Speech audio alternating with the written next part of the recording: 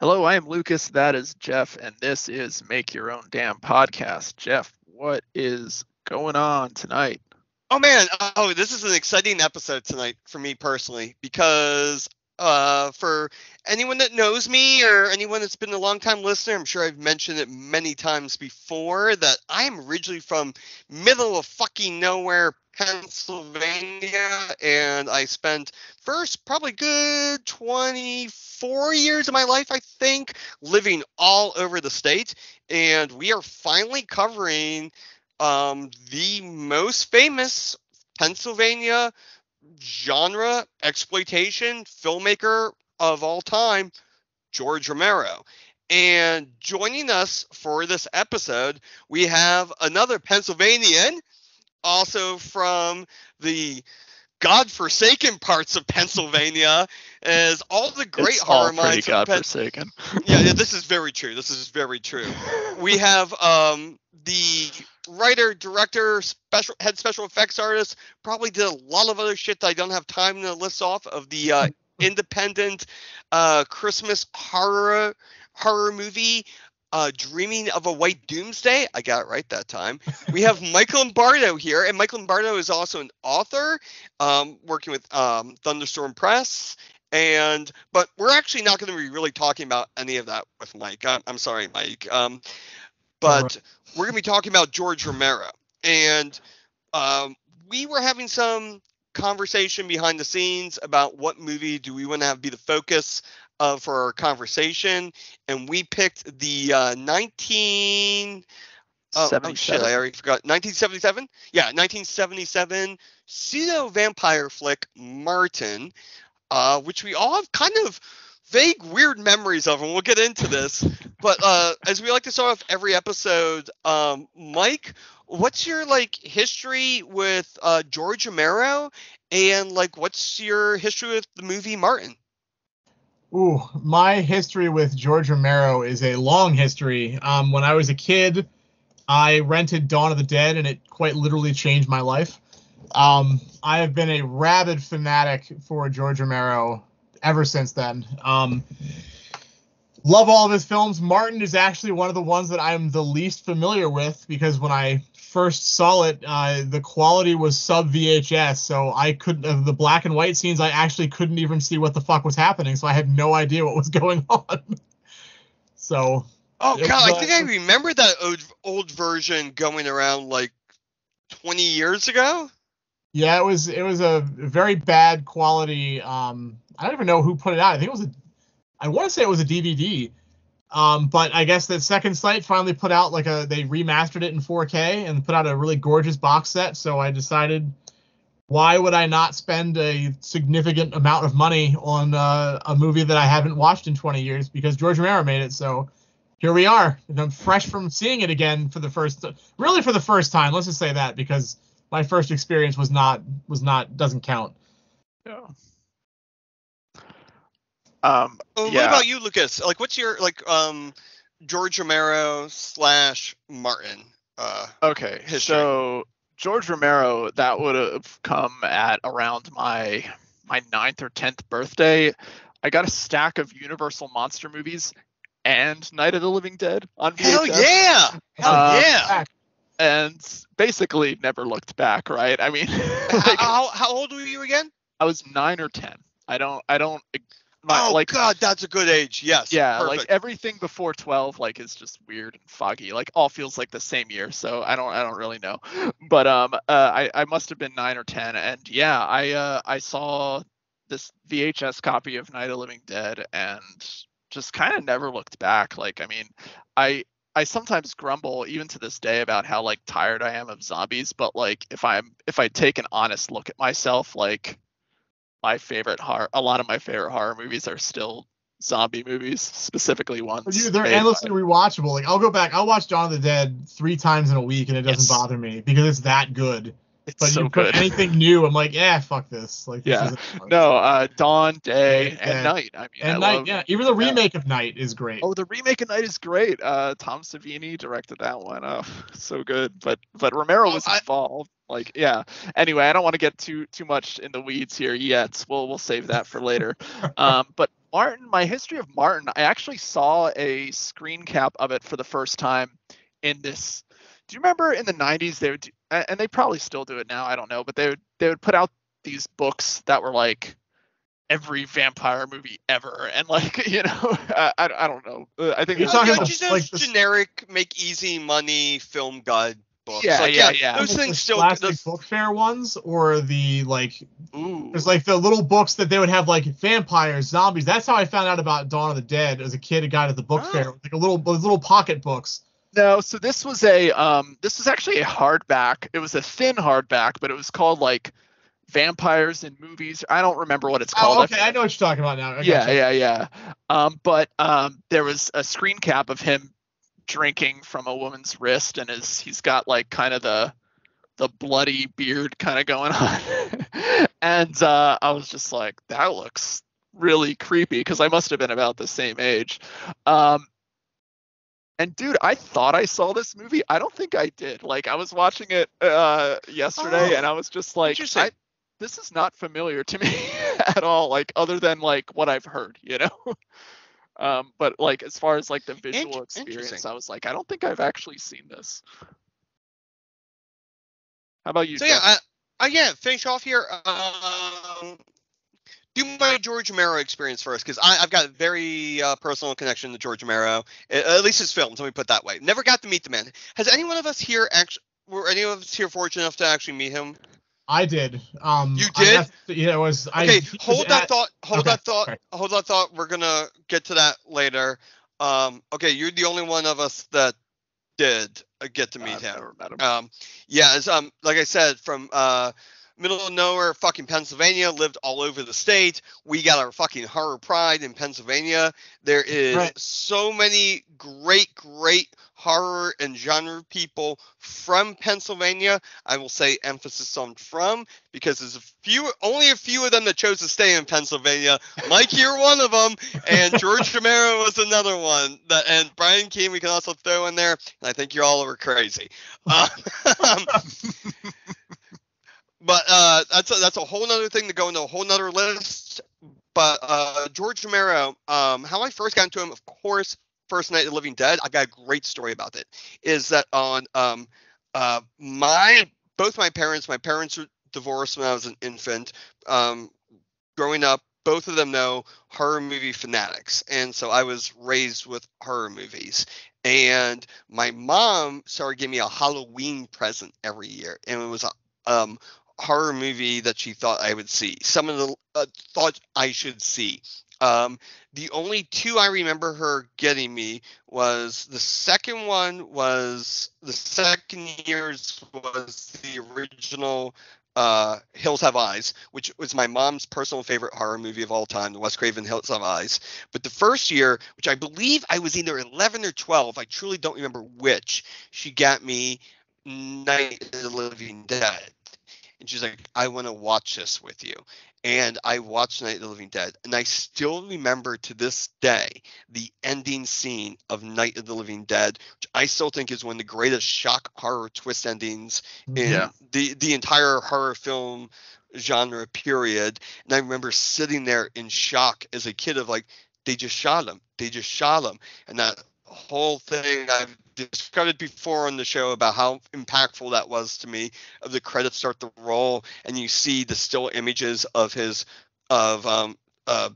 dragged out with his Ben's the name of the character, I believe. Yep, Ben, fire. Yeah, exactly. Like, oh my god, that just like just blew my mind in the most positive way. And like, my parents really set me on the being a horror fan. And so Night of the Living Dead has just etched in my memory, and it's one of what I honestly consider, and I've talked about it many times before, I personally have this argument that there have been 3 perfect horror films made, period.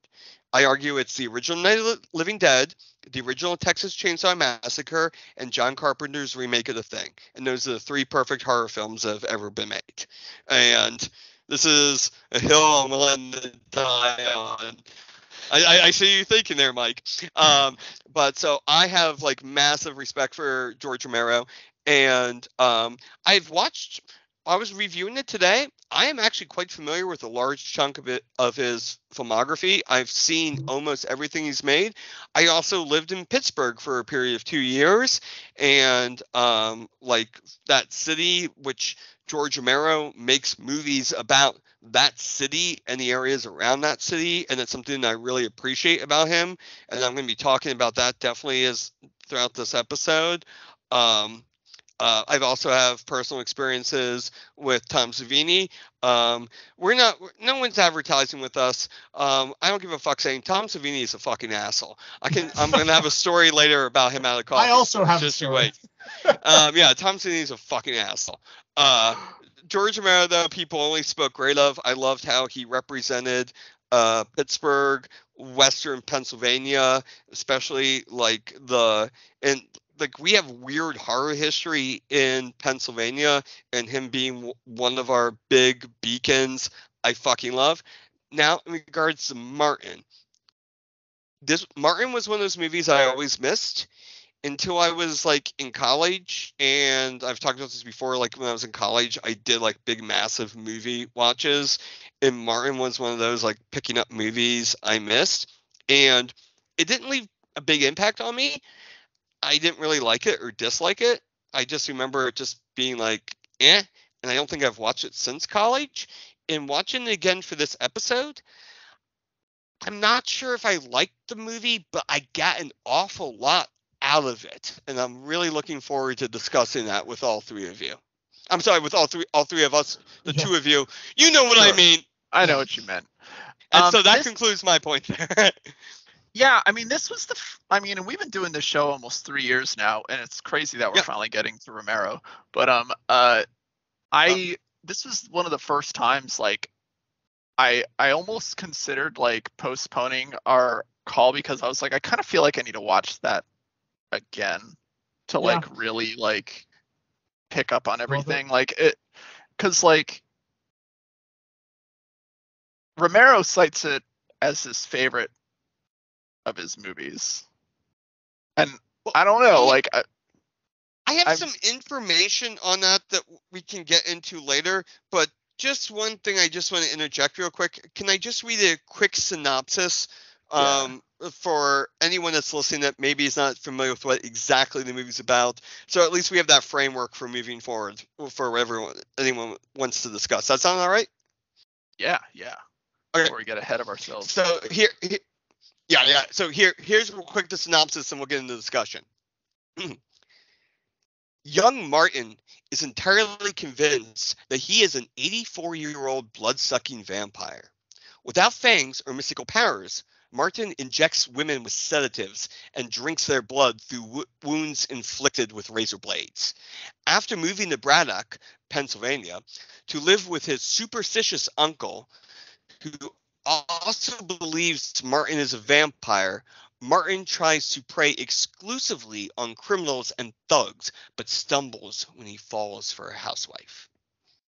Okay, let's get into it. So right out the gate, I'm going to say that's a really bad synopsis because that is what I read. Like I read the back of the box again, and I'm like, the movie's very aimless.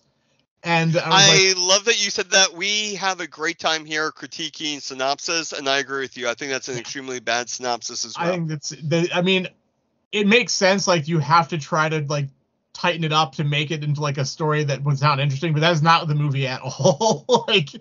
It's really not. But I'm with you, Lucas. Like I think I need to watch it again, and I want to blow through the extra features. Like I said, I'm very, very familiar with most Romero stuff, with the exception of MARTN, Season of the Witch, There's Always Vanilla, and The Amusement Park are, I believe, the only ones I have not seen. And there's a lot going on. It's kind of hard. I'm sorry, which were the ones you haven't seen? There's Always Vanilla, Season of the Witch, which is also Jack's Wife, is the original title, and The Amusement Park, which I just didn't watch it yet. That was the unreleased it's like a PSA or something he did for like elder abuse. But I haven't seen that yet. I haven't seen Amusement Park yet either, but from what I know about it, admittedly I'm talking about a movie that I haven't seen yet. I actually kind of argue it doesn't really count as a Romero movie since he was kind of hired on to By the Lutheran Church. make a already pre-existing. Yes. Yeah, it doesn't. I It's have not like seen a Season of the movie. Witch. They advertised it as the lost film by George Romero. I'm like, nah, this is like a commercial project. It's like an industrial that he did. But It's an industrial film, exactly. I have seen Season of the Witch. I have not seen There's Always Vanilla. I haven't seen Vanilla, and I haven't seen The Amusement Park. So Vanilla and Amusement Park are the only two I haven't seen. And I have his full filmography pulled up right now. Shall I go over it real quick, just for the sake of the three of us and for everyone listening? I can just list them off real quick. Yeah. Now, are you listing directorial films? I'm just gonna do directorial only. So it's Night of the Living Dead 68. There's Always Vanilla 71. Season of the Witch 73. The Crazies 73. The Amusement Park 75. I say that's debatable. MARTN 77. Dawn of the Dead 78. Night Riders 81. Creepshow 82. Day of the Dead 85. Monkey Shines 88. The Dark Half 93. Bruiser 2000. Land of the Dead 05. Diary of the Dead 07. Survival of the Dead 09. What's interesting is that there's like 3 to 5 year gaps between a lot of those projects, which makes me feel really fucking nice because I haven't done. I'm just now. I think all three of us feel that way. Yeah. From White Doomsday, I'm like, thank God, if it's good enough for Romero, it's good enough for me. Oh, dude, I am gonna have a story for you later in this episode that's gonna make you feel so good. Very good. I got a great behind the scenes story that is very inspirational for anyone that's feeling frustrated about where their career is at about this movie. But we're right now just like kind of like our feelings on this and just like kind of like what we got out of this. And yeah, it is in an interesting spot in his career that he is like. Go ahead, Lucas. Yeah. Yeah, I think a good spot to start would be like kind of where I was going before I because we needed to talk about the synopsis. But I did want to say, like, does anybody have any thoughts as to why he might have considered this his favorite film?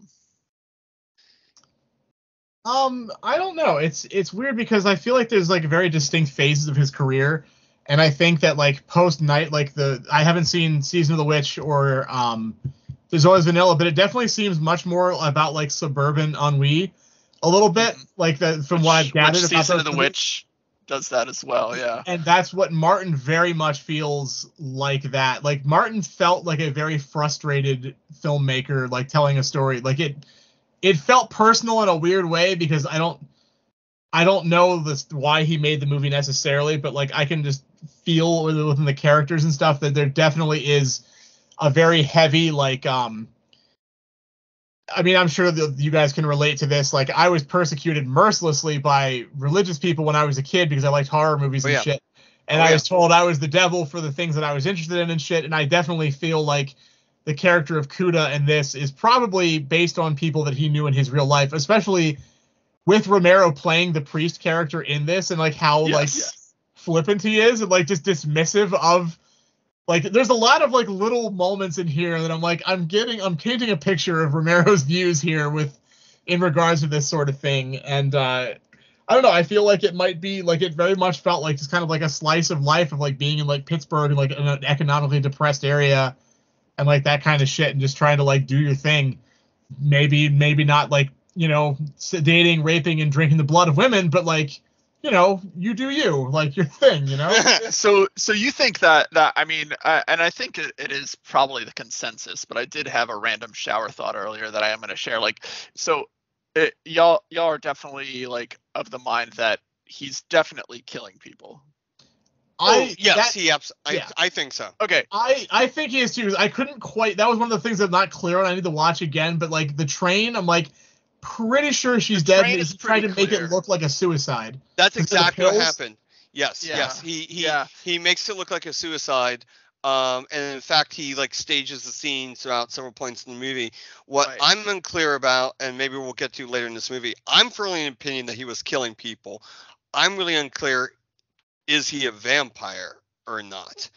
I'm actually super unclear on that. Which let's hold off on that discussion, as in like an actual creature. But I want to hold off on that. But let's focus on the killing people. So on the killing first. thing, I was pretty convinced he was until like the ends, like where I was just like, oh, so she, the woman he was having an affair with, kills herself, and then that's the victim that his cousin Kuda, right? Yeah, whatever the fuck he is to him, yeah. Yeah. So Kuda, he says it's his cousin. He says it's his cousin, and his cousin obviously is much older than him. And this is one of the things we'll get into the vampire discussion later with the weird age discussion that goes on in the movie.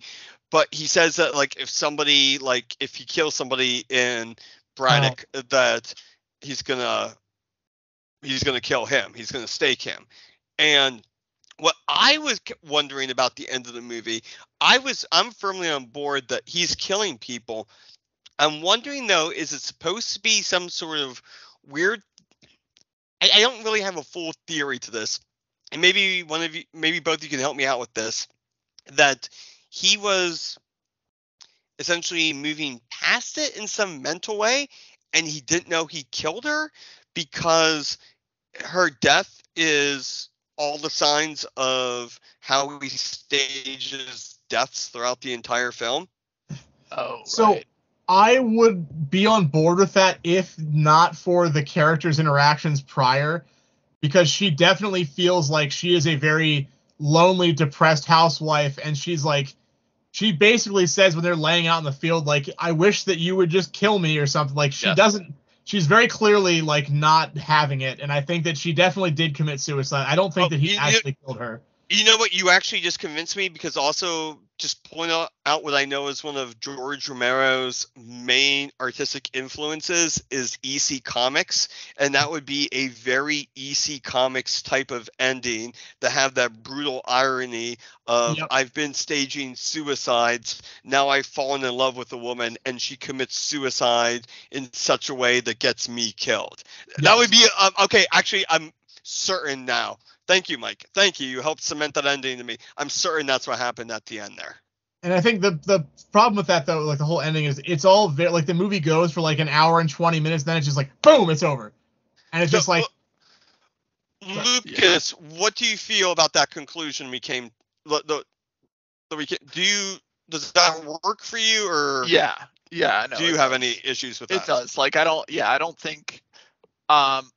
like, I definitely, don't think he killed her. Like, Okay. Yeah. Okay. So I was alone on that one. All right. Yeah. But that actually fits though, like, with the EC ending.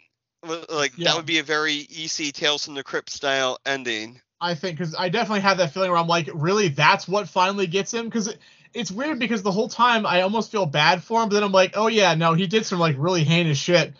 Yeah, no, Romero did a really good job, like, with this character, right? Because like there were times where I kind of felt the same way. Like, there were moments where I was like, I feel bad for this guy, and then I was just like, oh yeah, but he like killed that girl on the train. I'm like, oh yeah, he actually is doing all this shit that he's being accused of. I'm like, oh, this is weird. I don't, because it's not a normal plot structure. It's very strange. Like, there's no questioning whether or not he's doing it. So it's not like, is Kuda crazy? It's like, yeah, he is, but he's also correct. And that's right out the gate, that. So it's like, oh, okay, so he's a shitbag, but it's justified. So it's a really weird... Yeah. And Kuda, who Mike just referenced, is the quote-unquote cousin, which we'll get into in a bit, that is a family member that takes in the MARTN, who may or may not be a vampire, but is definitely doing horrible things. I will just say this, though. No, I'm of the opinion of fuck this guy from the beginning of the movie. I never sympathized with him at all. I'm like, you're just a monster, and you're just playing the victim. You are just being in denial about how awful you are. I'm like, fuck this dude. So you're not wrong, but like, I there's such long stretches of the movie where he's not doing anything. It's just him getting basically psychologically abused. And like, you forget about, like, oh yeah, I forgot about those 2 death scenes like an hour ago. Like, yeah. No, it does interesting things with its with time, I guess, like the passage of time, to make you like kind of essentially forget that this guy is a mass, or I'm sorry, a serial killer. Mass killer is somebody who does it all in one. No, he's a serial killer, and we do know from, so we're accepting the idea that the murders he's committing in the movie are actually happening, and we still should address why that's even a question in the first place, because that also that actually just, that was also, is he or not vampire? Those two things are directly tied together. But so we accepted those murders are happening, and his cousin, family member, the way they're referencing things, they wouldn't be aware of the movies that we see in the movie, which means there are other murders that have happened, or at least he strongly suspects it. And so that means this has been going on for some period of time, that this guy has been killing women,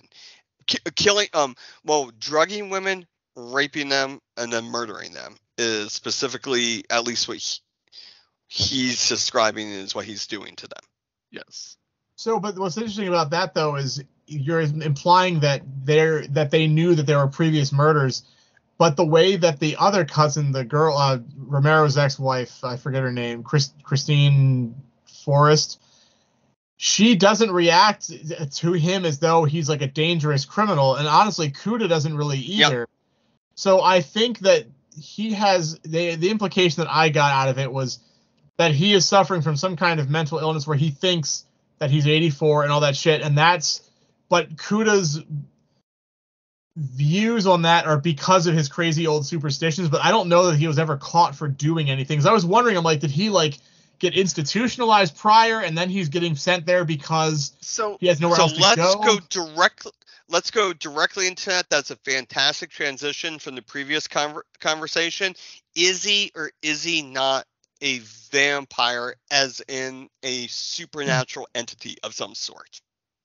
And directly related to that, the flashbacks / dream sequences that show kind of vampire horror movie cliches, are those things past memories, which is sometimes implied in the movie? Are they religious hysteria, which is sometimes implied in the movie? What do we think? Because to be honest with you all, I walked out of the movie, and this was the thing that I actually found most interesting about the movie. At the end of it, I actually really was not sure. I don't know if he's a vampire or not at the end of the movie. That's the reason I mentioned wanting to see it again. Like, I feel like I'm just like, I don't know. I remembered a lot of the movie very clearly from when I was younger. I realized I remembered like everything with the movie, the plot, all that. It was rewatching it now, being a more, shall I say, savvy, nuanced movie viewer. It was that whole is he or is he not a vampire that I found most interesting, and I was paying the closest attention to throughout the whole movie. And at the end, I was like, I don't know. And I'm like, did I miss something? I don't think I missed anything. I think it's left very purposely vague. And I kind of dig that about the movie, but I didn't know if what your all opinions were, because I have to be honest, my opinion is I don't know. I'm kind of leaning towards yes, just also because that makes a better movie, but I don't know. See, I disagree. I think that it's better if he's not, because Really? That's more disturbing. But my view on it, what I think is, I think that he is a serial killer. Like, I don't know. So we all agree on that. Yeah, what it really reminded me of was the Theodore Sturgeon book, Some of Your Blood. Have you guys ever read that? I have not. No. Like 1954. It's very short, but it's basically, I'm gonna spoil it if that's cool. Go for it. Go for it. It's told as a series of letters, and it's a guy who's in the military and he gets discharged, and it's letters between like the court, like the military court, and him, and then it goes back and forth with like letters from him and like his girlfriend. And basically, you find out that this guy was drinking animal blood. Like, he got caught doing something. They don't know what it was. They found these letters, and then they discharged him. And this whole time, he's basically going through, since he was a kid, he, like, drinks blood. He would, like, kill a toad and, like, drink its blood. And, like, that was, like, his thing.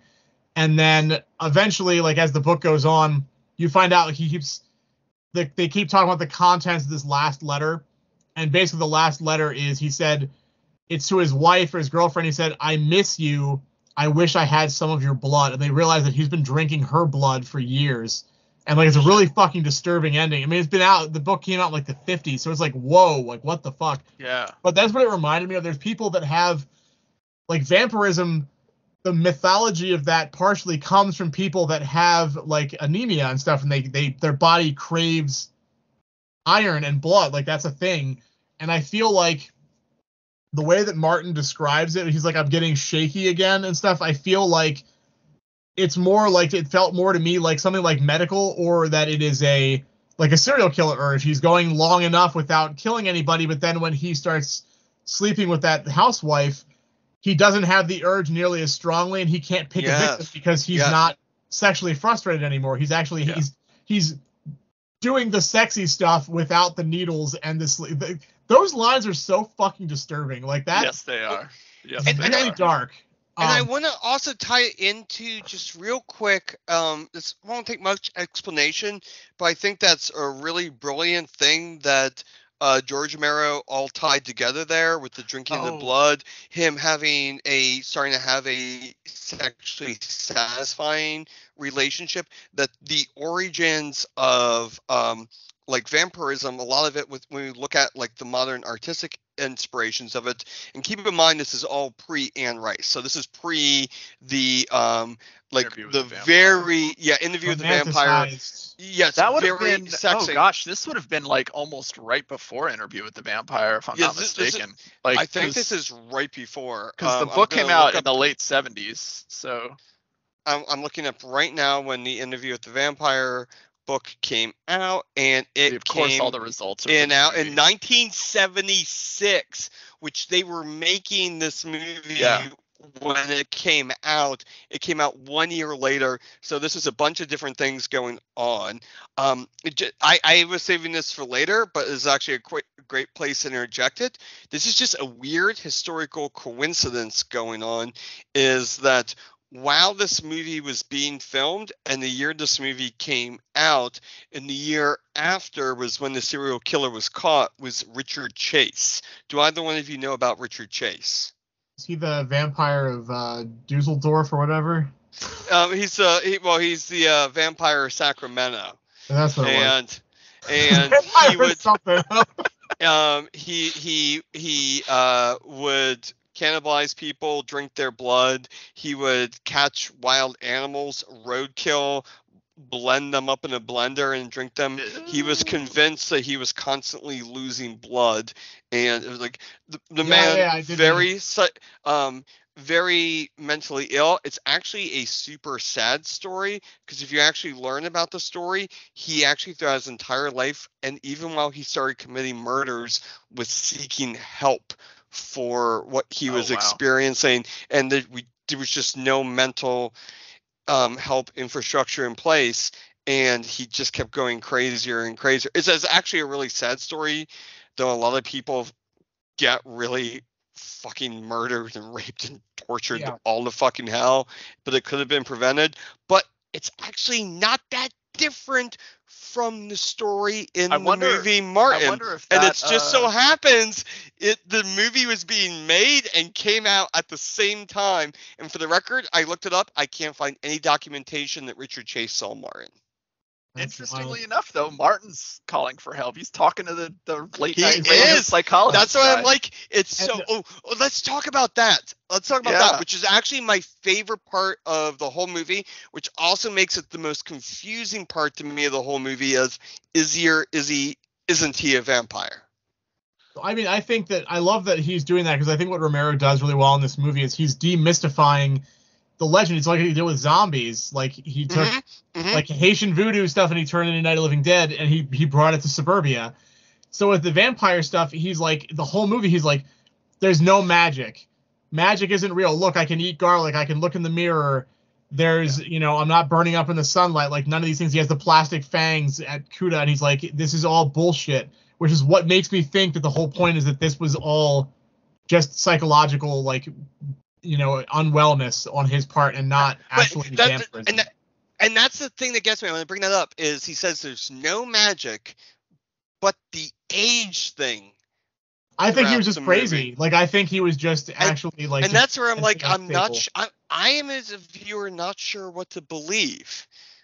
Because I think the flashback sequences, the black and white segments, are very clearly supposed to be homages to like classic cinema, like Dracula. It's all very gothic. I think that's how he views himself.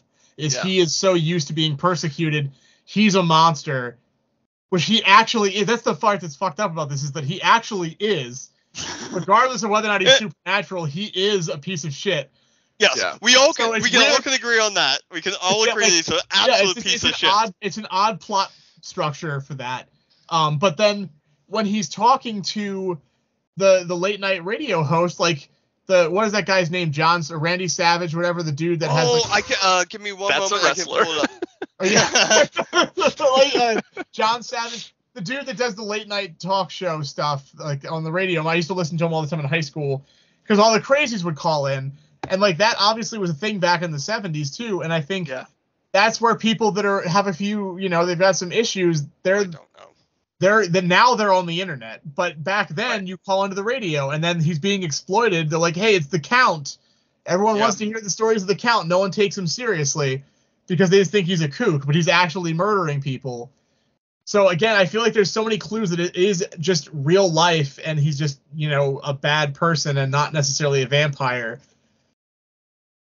At least that's how I would be more. I mean, it would definitely be more in line with Romero when he's not working with Stephen King. At least his sensibilities, where they tend to be less supernatural. Yeah, well, the way even Romero as the priest, he's talking when Kuda's like, hey, so, do you believe that demons can take over a man's soul? And he actually laughs. Yeah, he's even like, the priest is I like... think that definitely is something that needs to be taken care of.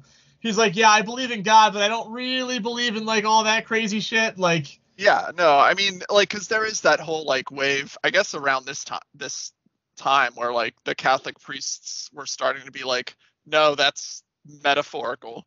Yes. Like, it's the old guard versus the new guard.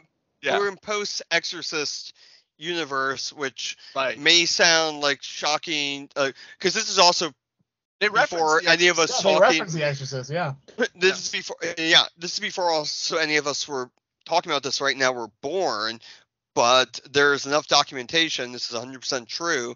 Like the Exorcist, the movie coming out, did actually have a social impact, and religious organizations did have to publicly address over how real or not real they viewed exorcisms of their particular faith, which, as we said, is actually, when it's brought up in this movie, is in reference.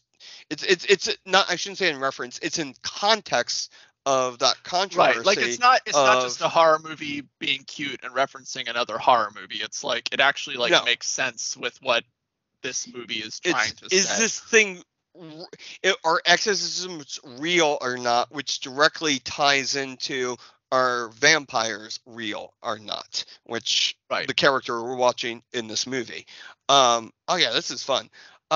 Lucas, so I wanted to hear, and if you don't, that's fine. I have more stuff to immediately move on to. But I feel like you should have more to say about the call-in show, because the shock jock call-in, the vampire seems like 100% up your alley, Lucas. And I want to know. Yeah, no, I mean, it just I think it was just a really cool way to do it. Like, because I think a lesser movie would have just had him doing voiceover narration, and I think just having like the shock jock as a sounding board just added a lot. Like it just added my favorite part of the movie. Yeah, it's my favorite part as well. I actually like reading around online, just like seeing what people had to say about the movie, people that like this movie, fans, discussions online. It seems overwhelmingly people who really love this movie, their favorite moments are him talking with the radio host.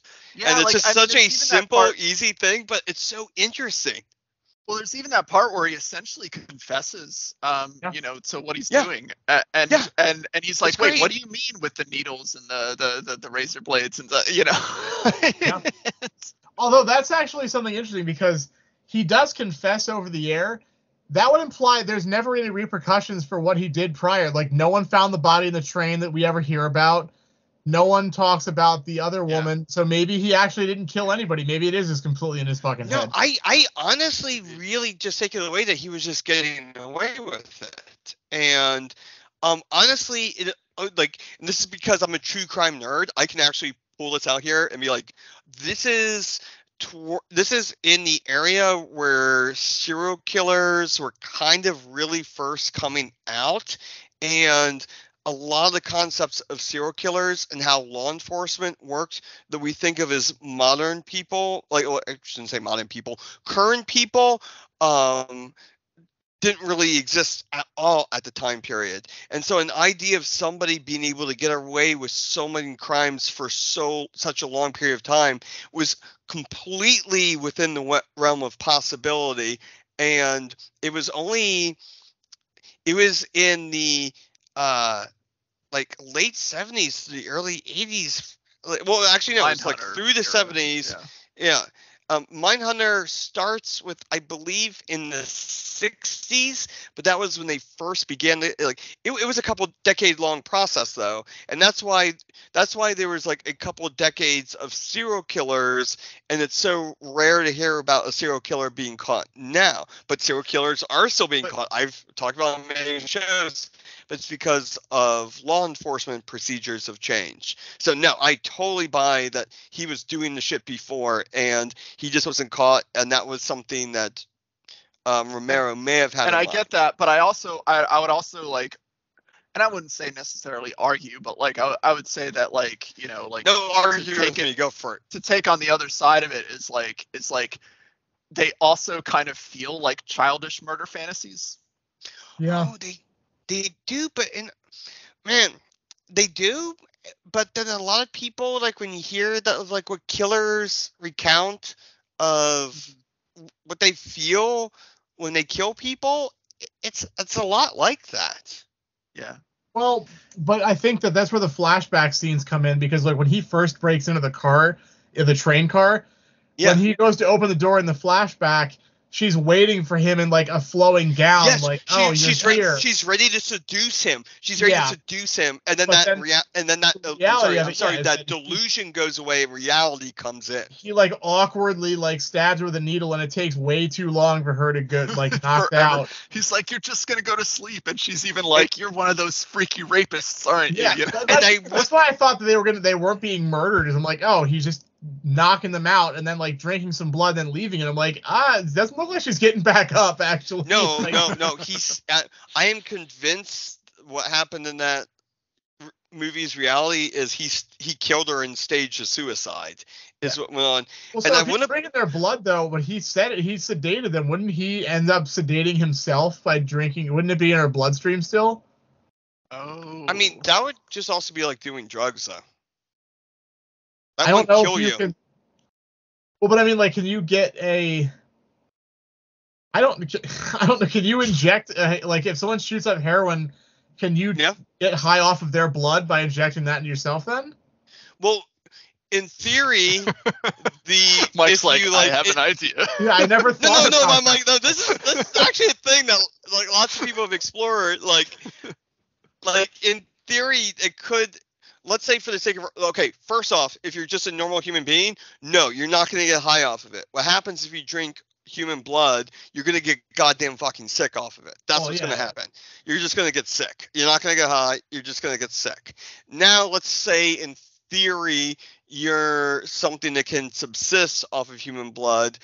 That human blood is going to have a proportion, let's just say for the sake of argument, it got distributed through of whatever that intoxicant is.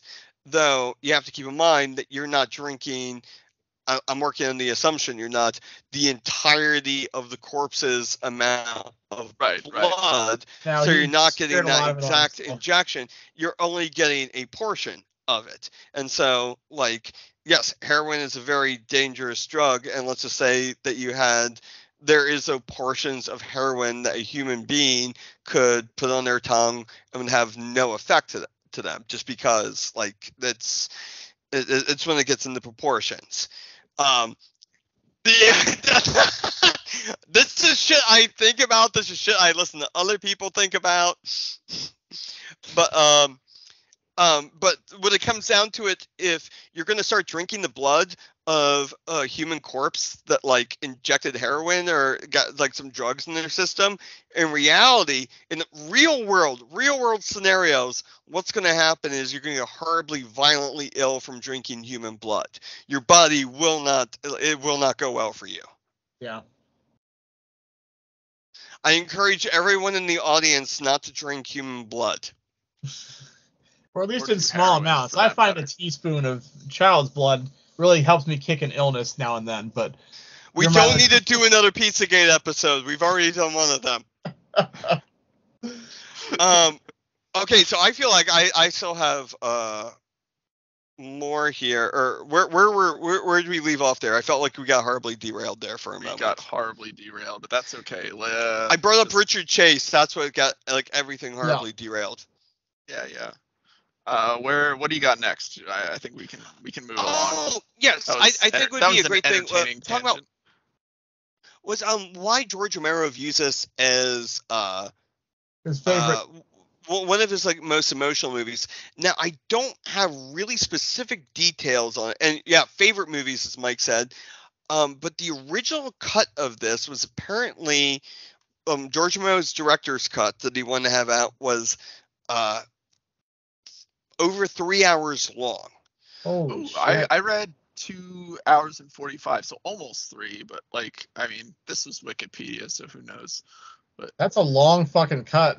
The movie already feels long, and it's only an hour and a half. I have. Oh no, I'm sorry. No, Lucas is correct. I'm sorry, Lucas is correct. I did the math wrong. Would you say it was, Lucas? 2:45. Lucas is correct. 2 hours and 45 minutes. I'm sorry, I did the math wrong. I'm not very good at math, everyone. I know it's come up before, but Lucas is correct on this one. So 2 hours and 45 minutes. And that was we're not talking a work print cut. We're not talking about a thing that like was intended to be edited down. Is what George Romero intended to be his final cut of the movie. And he wanted it all in black and white, correct? This is also correct. And quick side note, the 2 hour and 45 minute reels of it were actually discovered in 2021, and they're apparently went to private auction, and it's one of those things that I actually cannot determine if this is real or not. It got reported on lots of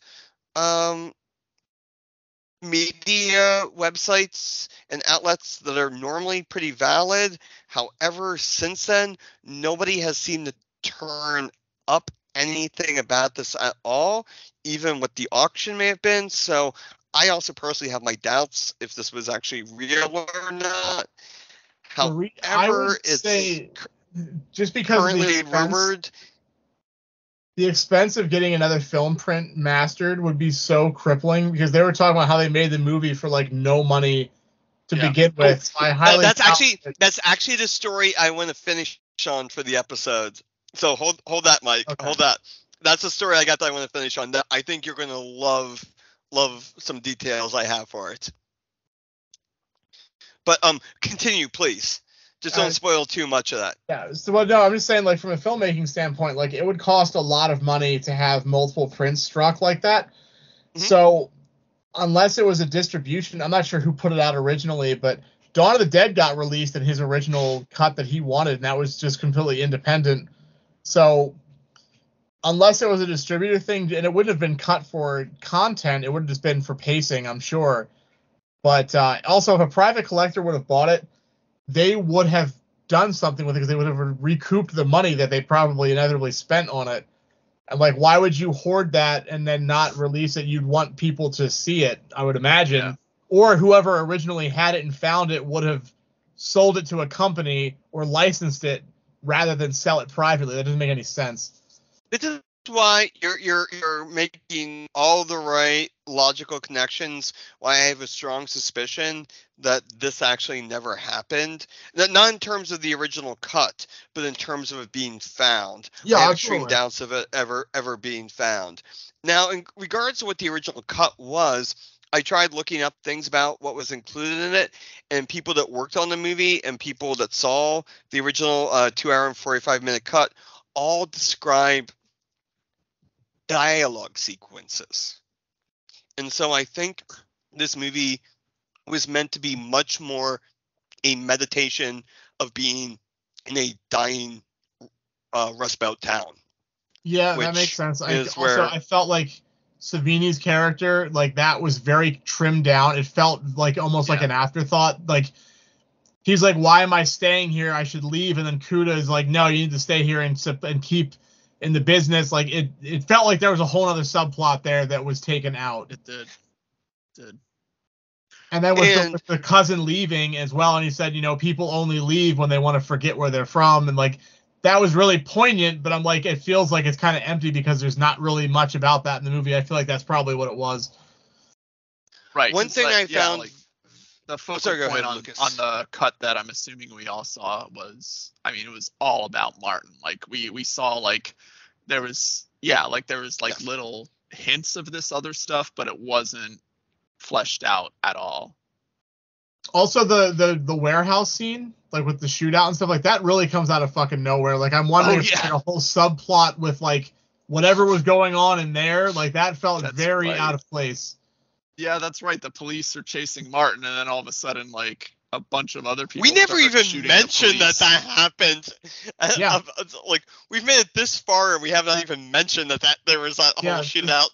The random giant action scene, like 10 minutes before the movie ends, that doesn't actually factor into anything in the movie.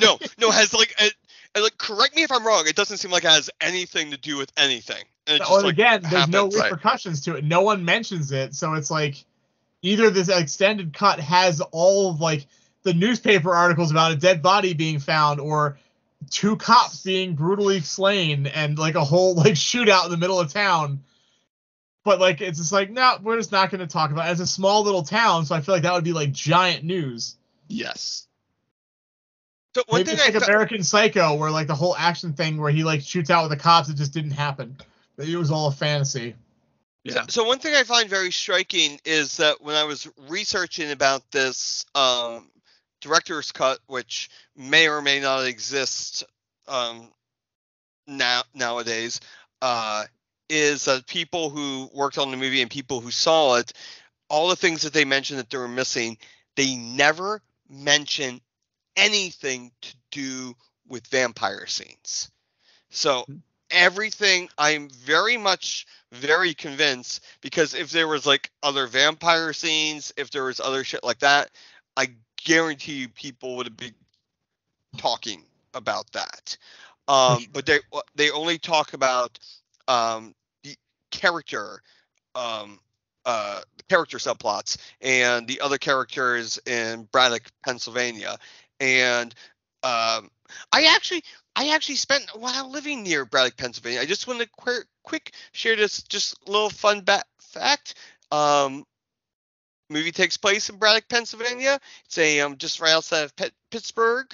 Almost all the filming was done in Braddock, Pennsylvania.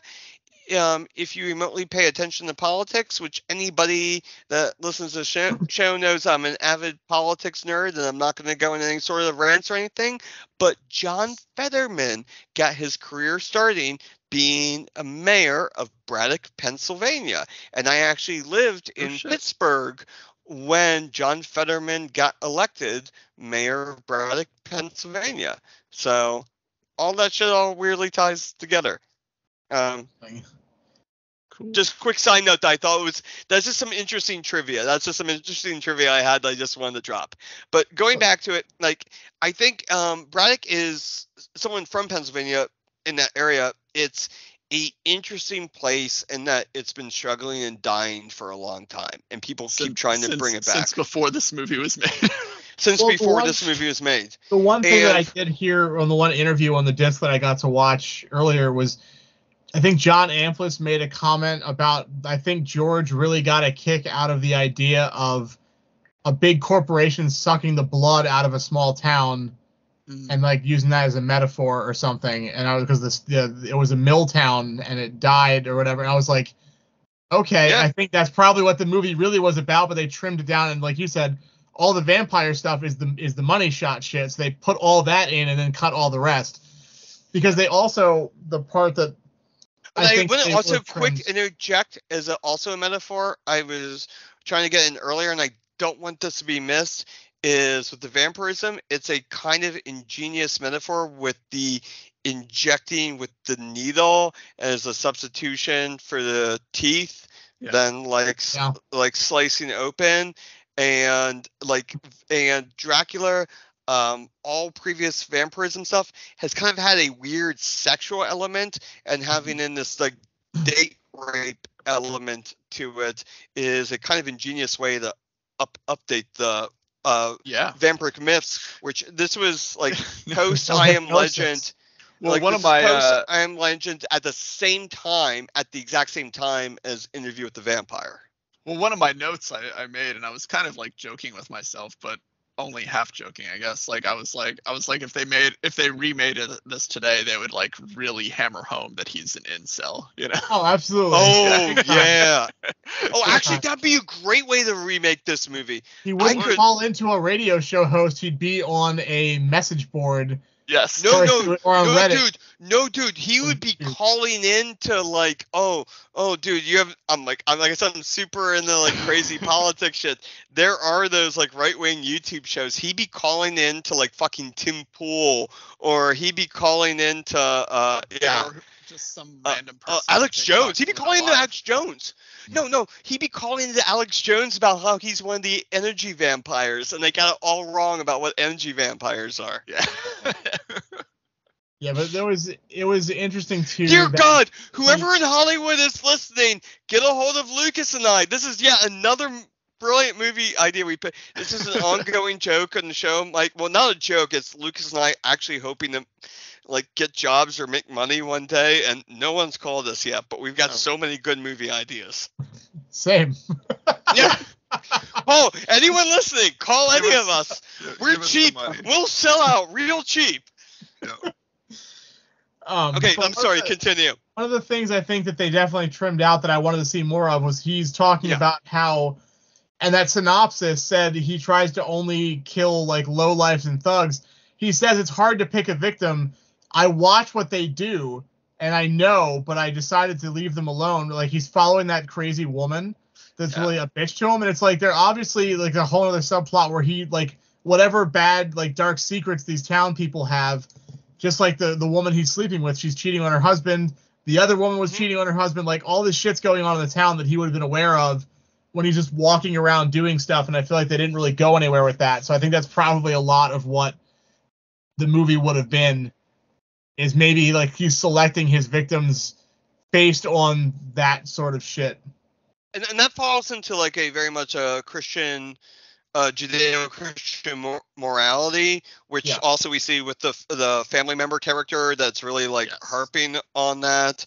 Yes. And so, and also like I can say as being like someone from Pittsburgh, like Catholicism and that religious I shouldn't say spend some time living there. Catholicism and religious morality, and I was there in the early 2000s, was still a big fucking thing. And it would be an interesting. God knows what it was like in the 70s. It would be an interesting juxtaposition to have, like, you know, Martin's character being abused by his like ultra religious uncle or cousin or whoever, and then him still choosing his victim based on those kind of on the morality Christian values. Like, that'd be interesting. Okay, so what is the relation between him and Kuda? Are they cousins? Are they uncle? Is he correct in the age? It's cousin, but like he's so much older. I just want to say uncle. Like I know. Yeah, that's how it felt. It's a weird cousin scenario. I feel like Kuda's probably his last living relative that he could get taken in by, is what the implication was to me. Yeah. But that implies that something happened in the past, that he was either institutionalized or something, that he needed to be cared for. So here's what Wikipedia says, that his mom commits suicide. I did not get that anywhere. Is there a novelization of this movie anywhere? Yes, there is, in fact. It's Actually, probably based on the yes, there is. screenplay. Maybe that's where we can get the answers to all Yes, this. in fact, Okay. I actually have it pulled up somewhere. It was another one of my little factoids. There is in fact a novelization. Oh, I'm sorry. I don't know who wrote it, but the original script included a lot of voiceover narration from Martin narrating like other characters and the scenes, and the novelization includes that voiceover from the script. So that's a fun fact if something exists out there. I'll be honest, I didn't look into it any more than that, so I don't know how easy any information is to find about it. That's probably where like the synopsis and shit comes from, though, is because usually novelizations are based on original screenplay drafts. I will say we've run into this before. I disregard a lot of the Wikipedia plot synopsis because, Lucas, how many fucking episodes have we done that you were looking at the Wikipedia plot synopsis and it's like it's just wrong? Yeah, like that didn't happen. So Susanna Sparrow is the author of the novelization, in case anybody is curious. See, that's, Thank you.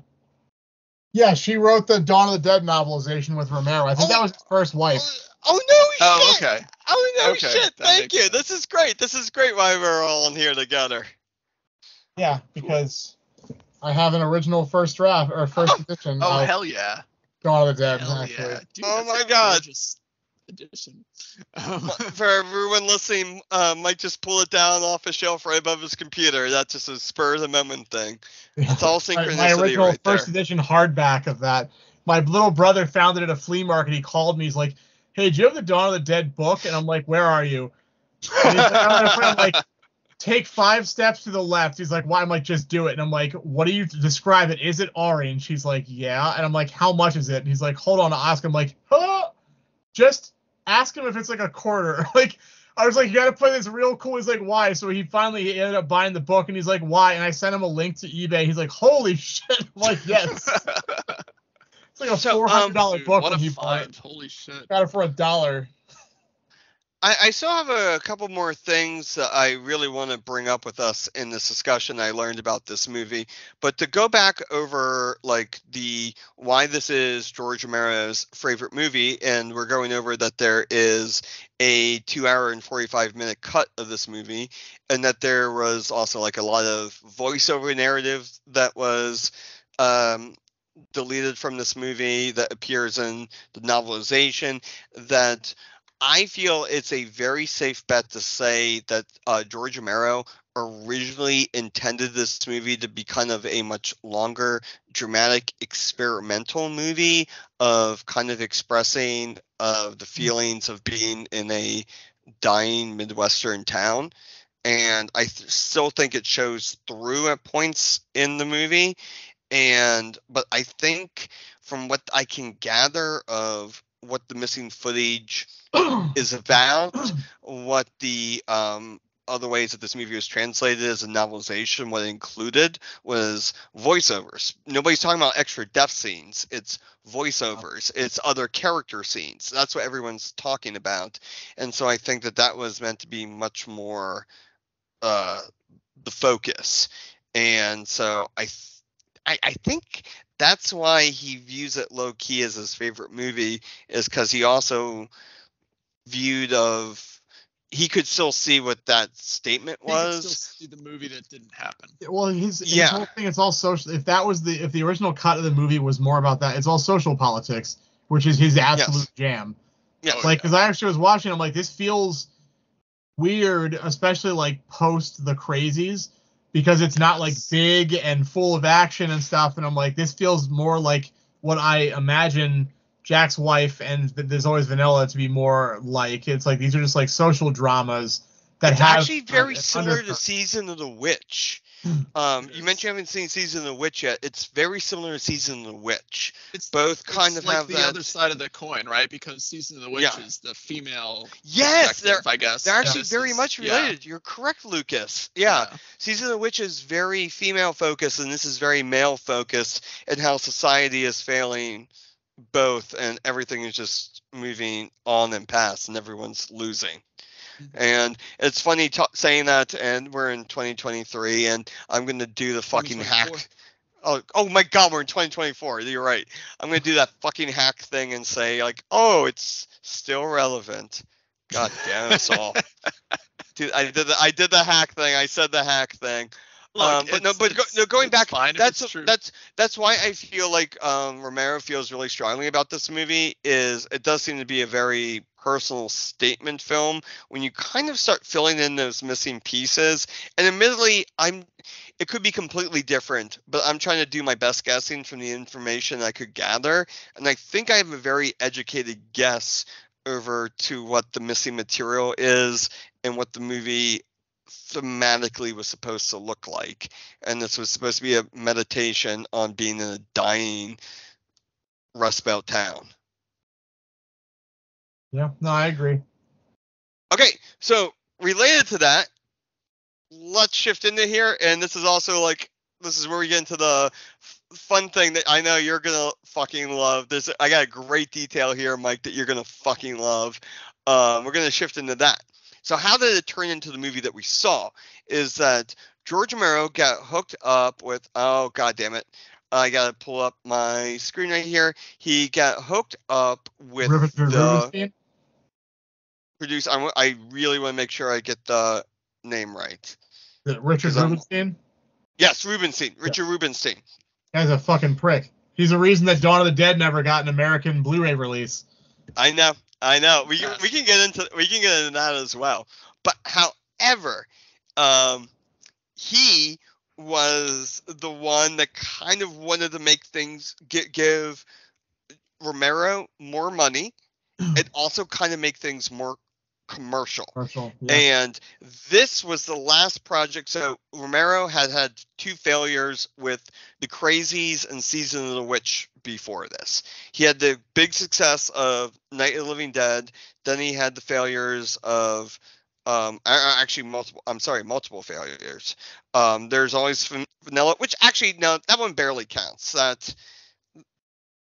There were some weird funny things with that, but really his big ones were Night of the Living Dead, Season of the Witch, and The Crazies. And Season of the Witch and The Crazies actually failed. It's crazy to me that The Crazies failed. That's a great fucking movie. I really like The Crazies. That's a movie I rewatch every now and then, and I'm kind of amazed at how much I still enjoy it. I think it holds up super well. I rewatched it like right after the pandemic, and I was just like, well, that was the thing. Yeah. Yep. So he failed. And I'm sorry, Mike. Richard Rubenstein. Rubenstein. Richard Rubenstein. He helped essentially Romero finish funding with MARTN. Also helped get it to kind of a edited state that they could get distribution, and then the two of them worked together for Dawn of the Dead. Which Mike also brought up the issue that we have talked about before, Lucas, as well, over that copyright bullshit making Dawn of the Dead virtually impossible to find in any sort of legal means these days. Yep. You can watch it on the Internet Archive or YouTube, but that's about it. If you got a multi-region Blu-ray player, Second Sight put out a gorgeous box set of it. Oh. That's good to know. I have the it's the Ultimate Edition that Anchor Bay put out, but it has all three soundtracks. So I have the Anchor Bay one, yeah. The book, it's this thick. It's fucking great. It's out of print now, but it's great. They put it out in 4K as well, but that's only for this region 2. So region B. The little detail that I found, which I actually really fucking loved, regardless of what you think of Rubenstein. Steen. God damn it. I'm not going to get this right. Rubenstein.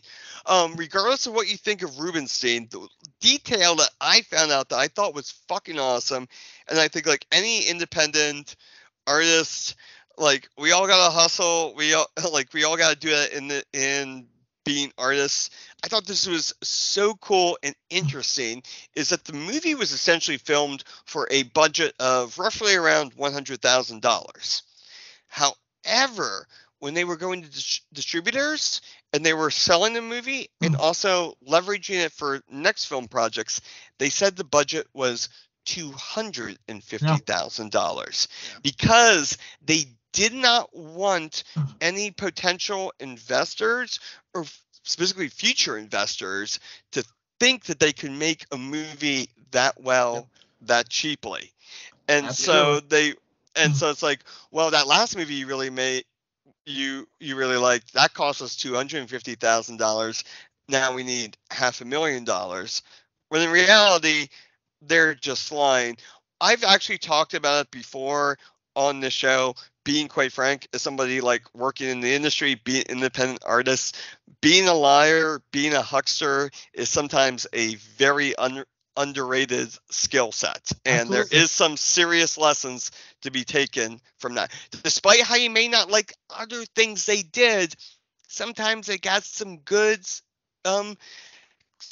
tricks. And like I always like to say, like the big mega corporations, all the systems and powers that be are doing nothing but holding all of us back. It's all right that we bend the truth every now and then to help at least bend things in our favor. So I love this hucksterism. Reminds me of some Barnum and Bailey shit. I love that shit as well. Yeah. When we were trying to sell White Doomsday, with Keen had a sales agent, and they were telling distributors that it cost, like, the movie actually cost $10,000 to make. They were telling people, it was like, oh, it was 50 or 60 grand, because no one will even look at a movie if they think it costs that less. They're like, oh, Right. well, this is probably shit. Or they're like, oh yeah, you could do it for that, so you don't need a lot of money. So then they're like, oh yeah, they can recoup this easy if we lowball them. So that was one of the things that I learned from that too. It's like, don't be honest until it's sold, then you can say whatever you want. See, this is why I was holding off towards the end with this, and I was looking forward to talking to you about this. Of like, you have direct experience with what they're talking about with the funding and distribution of the movie here. Yep.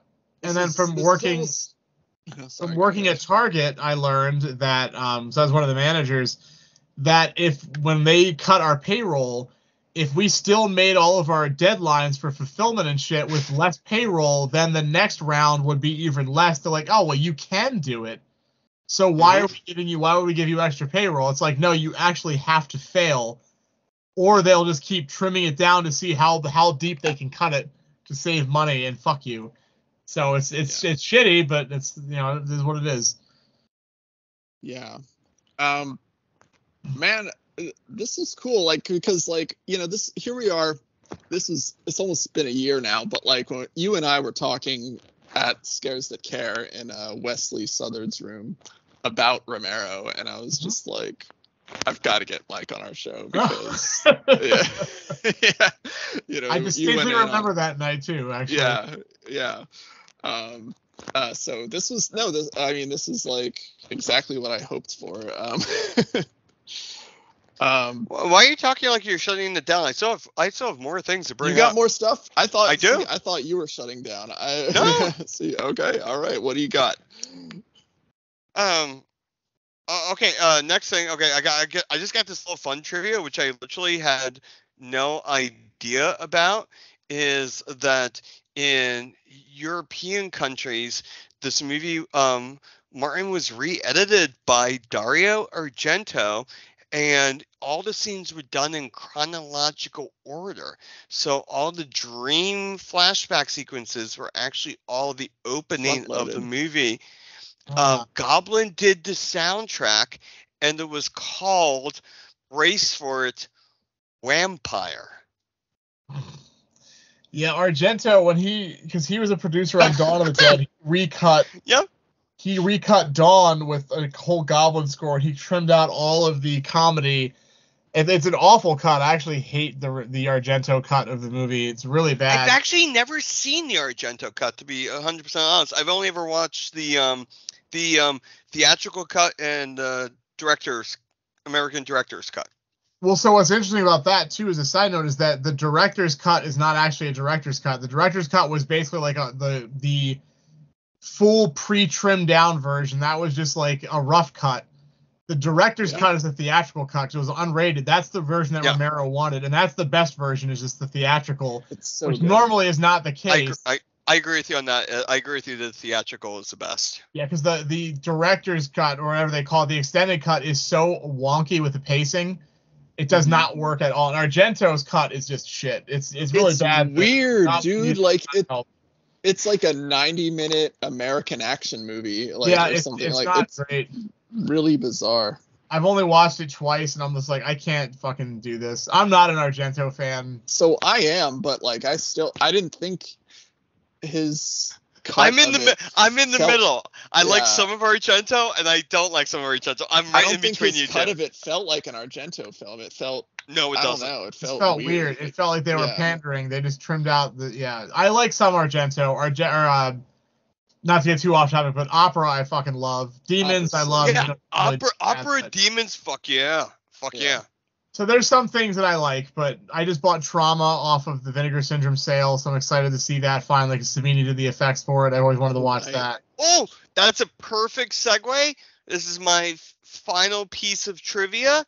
This is my final thing I have to bring up, is that MARTN is the first movie that Tom Savini and George Romero officially worked on together. Yep. Yes. He was supposed to do Night of the Living Dead, but he went into Vietnam, so he wasn't able to work on it. So we talk about things frequently on this show.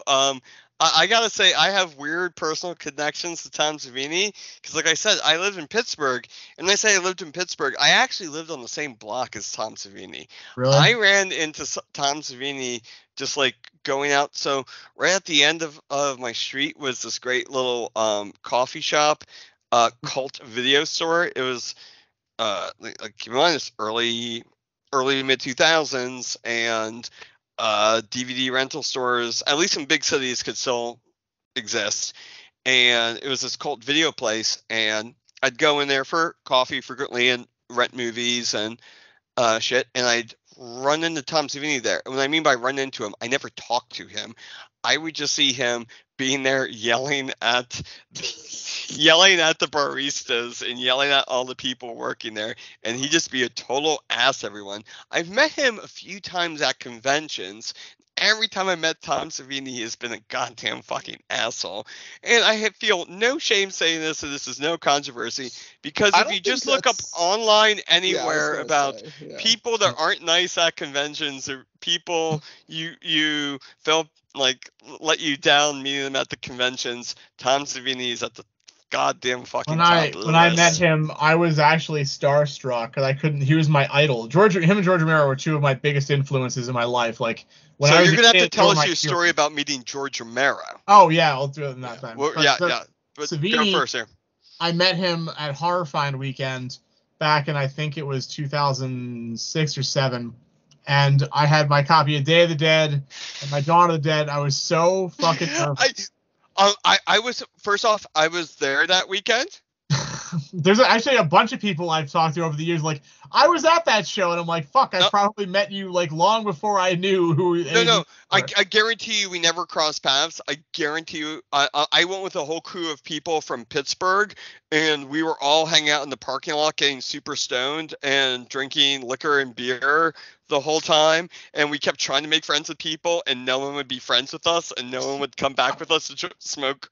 I'm serious. I'm 100% goddamn serious. I believe you. We didn't make any friends. I tried getting Carlton Melick to come back and smoke weed and drink liquor with us. He wouldn't do it. I tried getting Brian Keane to do it. He wouldn't do it. Think about years later, I'd be working with these people. Yeah.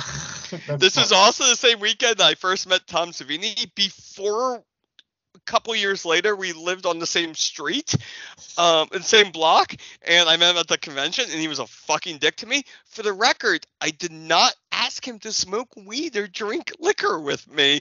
I just tried being like, yo, dude, I love your shit. And he was just like, ugh. I'm like, Yeah. sorry, when go I met ahead. him, Go ahead. I walked up and I was like starstruck, and I couldn't even speak. I was so, which is weird because I never shut the fuck up. I didn't know what to say, so I like literally walked up and just like, and I couldn't talk, and he just looks up and he's like, "Do you want me to sign this stuff or not?" And it just, and I just like shattered. My friends were there off the side, and I'm like, yeah, thanks. And I got him to sign my stuff, and I walked away. And my one buddy was like, dude, I'm sorry. Like immediately he just said that he knew. I was devastated. I'm like, wow, I didn't want to believe the stories, but it was true. And then I met him again later, and I talked to him a little bit. The trick is you got to ask him about acting because he doesn't want to talk about special effects, which is fair. I get that, you know, it gets annoying after a while, but I learned, because I had friends that went to his school, because I also, out of high school, I was going to go to Tom Savini's special effects program. Everyone's like, don't fucking do it. All other people teach the class for him, and then he shows up like once or twice a week to do coke and hit on the chicks. And that's it. And I was like, wow, that's awful. And then I found out at conventions, if you've got drugs or tits, then he will talk to you. Oh Funny enough, I didn't offer him drugs, and he had no interest in me. Like I said, I watched him yell at baristas in Pittsburgh on the same if you ever look up you can look up a video online on YouTube of a tour of Tom Savini's house, or his house in Portland.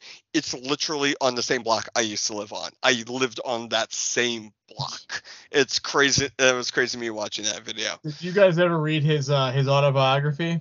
No, I couldn't, because I've seen him be too much of a dick. I've ever read in my life. It's he talks about like losing his virginity. It's so fucking awkward. There's so many personal sex stories, like graphic sex stories in that book of him fucking fans and stuff. And he refers to his dick as Little Jason, and it's like, so it's a mongoloid. Like, what? Oh my god! What exactly? It's so uncomfortable, and I'm like, dude, someone needed to have edited this. They just need to slap his hand off the keyboard. Like, no, stop, no more, Tom. And if people think listening to this that Mike or myself are telling stories that are like completely insane or like completely revealing, no, just do a search online. It's not true at all. There is shit ton of documentation about this, and this is one of the things that like we don't shy away from on this show, is talking about who the people are, who the people create this shit are. And in this case, I actually have a personal connection. I've actually seen this person many times. However, I would love to shift gears. And Mike, you're the only one of the three of us that actually got to meet George Romero. And I don't know what the situation is, but can you just please tell us about that? Yes, if you guys want to smell my hands afterwards, I haven't watched them since. So just for the record too, I absolutely adore Tom Savini still. A huge fan. Man's been a giant influence on me, despite all the shit. Amazing artist. Yeah. Not degrading his artistic accomplishments. Great director, great actor, everything. But anyway, so Romero, complete polar opposite of Savini. Super fucking nice guy. I was at so back in 2008, when Diary of the Dead came out, or when it was announced, they had a MySpace contest where if you did like a little parody video of Diary of the Dead, which all we knew about at the time was that it was like a fake documentary or something. Like that's all we knew. You could potentially, the prize was you would get put on the Diary of the Dead DVD. So we made a short film called Demonstration of the Dead, which is, we had Brian Keane cameo in it. That's how the first time I hung out with Brian outside of a book sign. So that was a super huge deal for me. So we did this contest. We did our little thing. It was a little fake news broadcast about zombie rights activists and shit. I'm like, okay, it's like political. Romero's going to fucking love this because he was supposed to be the judge. We had the fucking people chanting, hey, George A., how many undead have you killed today? So like the Vietnam thing and shit. We had that's great. So we had this whole thing. We had NALI, which is the NAALI. It was the National Association for the Advancement of the Living Impaired. And we did fake propaganda pamphlets for it of like talking about how they're going to sue George Romero for defamation of character and like all this shit. So when I met him, we didn't win the contest. They took the top 5 entries and put them on the DVD. We made number 6, and we lost to Penn and Teller. Damn. And that pissed me off. I gotta be honest. I know the short film that you lost to Penn and Teller. It's great. It's great. And Teller, it's fucking hilarious. But and Teller is so good. Do you guys really need to be on the fucking DVD? Like, is this gonna help your career? Like, come on. But it's a fucking great short. I love it. I didn't know it was on the DVD. I saw it because it's on YouTube, and I agree with you on that. Like, they did not need any help. No, and I'm a Penn and Teller super fan. Indie filmmaking contest. Like, no. But so anyway, so we did all this. So I was like, I went and I have my demonstration of the dead poster that we did. I got George Romero to sign that. So I was at Horrifying was the premiere, and we did like a fake zombie rights protest rally like live. We had picket signs and we had zombies on leashes. We did the whole fucking Barnum Bailey thing. So I finally got to meet George Romero because like I was so scared the whole weekend, and he had a giant line the whole time. Randomly that Sunday, there was just weirdly nobody was at the con. Was George Romero there that weekend? 2006? It was 2000. Wait, no, it had to have been. Maybe it was 08. I was at that would make sense. I was at the 3 Horrifines prior, so. I was only at the 06 one, and I know George Romero wasn't there. That's what just at least I thought he wasn't there because no, he would have been the headliner because it was. Yeah, it was Bruce Campbell at 06. Yeah, because he had a line outside the fucking building. I didn't get to meet him. I never met him because his line's always crazy. So it was I think it was 08 was when I met George Romero. Oh no, it was 09. Okay. It was 09. Because there was a documentary crew filming me then. It was 2009. And that's when I was already living in Portland, so I stopped going to Horrifines. So it was 2009. So Sunday at cons is usually like a dead day. So for whatever reason, there was nobody at George Romero's table like at all. He's just sitting there like literally like twiddling his thumbs, and I'm like, are you fucking serious? So I'm like, all right, it's now or never, and I'm like, all right, let's do it. And I'm like terrified, and I walk up and I start rambling. I'm like. He's like, oh, hi, I'm George. I'm like, hi, I'm Mike. I saw Dawn of the Dead at Too Young of Age. And he's like, and I'm like, let me take a breath and say that again. And I'm like, I saw Dawn of the Dead when I was like 8 years old, and it changed my life, and blah, blah, blah. And he's like, man, that's wild. Like, he talks like an old hippie. And I loved it. He was like, man, that's wild stuff, man. And so we started talking, and I was like, I'd love you to sign this. And I'm like, if you don't mind. And I had him sign my demonstration of the dead poster as well. And I'm like, I did this for the Diary of the Dead contest. We made 6th place, but, I really, it was an honor knowing that you saw it. And he looked at me, he's like, I got to be honest, man, I didn't see any of them. They didn't show them to me. He's like, I was supposed to, and they picked the winners. And he's like, I thought it was kind of dumb. And I'm like, oh shit. So he told me all that, and then I'm like, oh, well, let me pitch the movie to you. So I gave him a burned copy on DVD, which I'm sure he threw right in the trash. But I showed him the propaganda pamphlet. It's got a zombie hand shaking a regular hand and stuff, and nice. The whole thing has a picture of him in there. He laughed his ass off. He's like, this is great. I was like, yeah, we did all this crap, whatever. He signed it, and then we talked. I said, I'm like, so when are you going to make another movie like Bruiser? And he just looked at me, and he's like, thank you for saying that. I'm like, I thought it was a great movie. And he's like, so did I, but nobody else did. He's like, I really want to make other stuff that's not dead related. He's like, I love the zombies, but I've got all these other ideas, but nobody wants to fund them. And I'm like, that sucks, dude. And we talked for 7-8 minutes, and then people started coming into the room, and they're starting to get in line behind me. And I'm like, all right. But it was so nice. And my knees were weak from talking to him. And then many years later, when we were about to finish up on Dreaming of White Doomsday, we were pulling a 3-day straight editing session to try to get it done in time for the world premiere. And the morning that we finished the movie, I woke up, I slept for 2 hours, and I get up and I'm like, all right, let's finish this fucking movie. My first feature, right? I get a phone call from Brian Keane. He's like, George Romero just passed away. And I was like, are you fucking kidding? I was just, everyone that day, the entire crew that was working on this movie, everyone was just in the shits all fucking day. We're finishing this movie, and I'm like, this is supposed to be the happiest day of my life, and I'm so fucking depressed. and it was awful. So I was like, well, that sucks. And that's the end of my George Romero stories. But lovely man. Very happy I got to meet. Oh, actually, there's one weird little side note. I probably shouldn't even say this, but fuck it.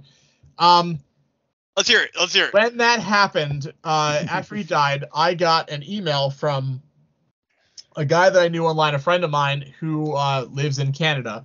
He's an indie filmmaker that had reached out to me like years ago because he was a fan of my old stuff, and I gave him some tips, and then we've kept up over the years.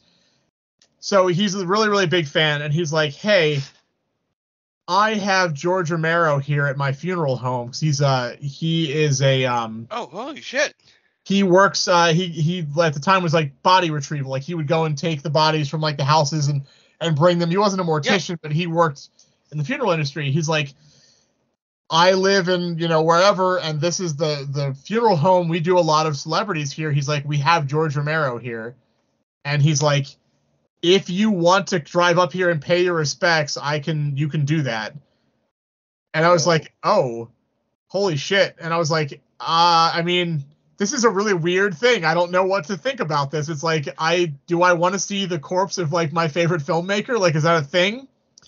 But he's like, also, at the time his funeral was supposed to be a private event. He's like, if you want to just come to the funeral, I can let you in the back if you just wanted to pay your respects. And then like a week later it went public and people showed up in zombie costumes and stuff, which I thought was in poor taste personally, but it was just weird. I'm like, I have the opportunity to go fucking to George Romero's funeral. I'm like, this is really weird. I didn't know what to do. I mean, it wasn't wild weird from him. Like I appreciated that he did it, but I'm just like, what a strange like opportunity. And I didn't end up going. I'm like, I don't want to go to anyone's funeral, let alone George Romero's. I don't blame you on that. I think that if I was offered the same thing, like just think of whatever favorite creator I could think of, just offer the same thing, I think I'd just be like, I don't think I want to do that. I wanted to hang out and have a beer with them and like pick their brains over the shit that they can't say publicly and like, hey, what's the real tips you got for me? I don't think I want to see their corpse though. Yeah, it's like when I went to Rome, I wanted to go visit Fulci's grave. Like I would do that. Okay, that's cool though. That's different. That's different because a grave is meant to be an honoring thing. Yeah, regardless of whatever anyone thinks of like afterlife or religious beliefs, like a acceptable thing that just across human cultures we all kind of view grave sites as being the site that we honor somebody's memory at. So that makes sense to me. Like traveling to somebody's grave that you really respect. That makes sense to me. I don't want to like viewing. Yeah, hanging out with somebody that you like really respect and be like, let's have a beer, and I swear to God I won't say anything publicly, just tell me all the secret shit that I need to know. That makes sense to me. The in between of that is like hanging out with the family and seeing their corpse, and I'm like, I don't think I would want to do that with no matter like. It is true. Some of my like the most respected creators are some of my personal friends, and working on the idea, and like we all three of us have that. If some of them die before us, we'll be at their funerals. But if it's a person we've never had any connection with, not the funeral, and also not just seeing their corpse. That also seems weird. And that's the difference. Like, okay, however, though, like JF Gonzalez's like memorial service and stuff. Like, absolutely, like he was a personal friend. I would not just go to a random author's funeral that I've never met before. Like, that's too much for me. That's weird. I feel like a funeral is for the immediate family and friends. Like, I feel like that's a place for them, not for me. However, I will say this. I think I'd go to the morgue viewing. The morgue viewing?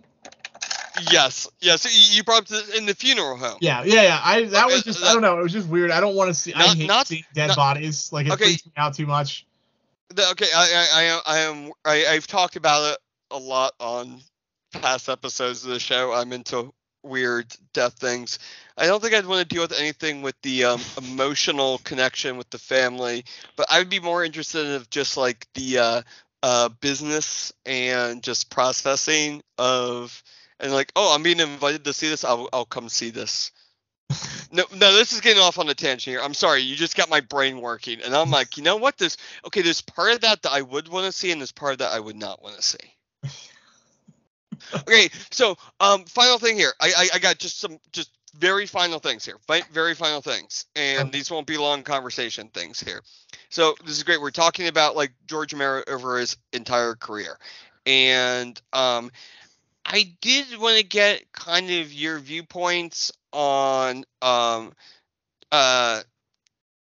just do it as a two-part question of like, what do you think is like an underrated movie from his career, and just also how do you feel about like how he ended his career with the final Land of the Dead, Diary of the Dead, Survival of the Dead?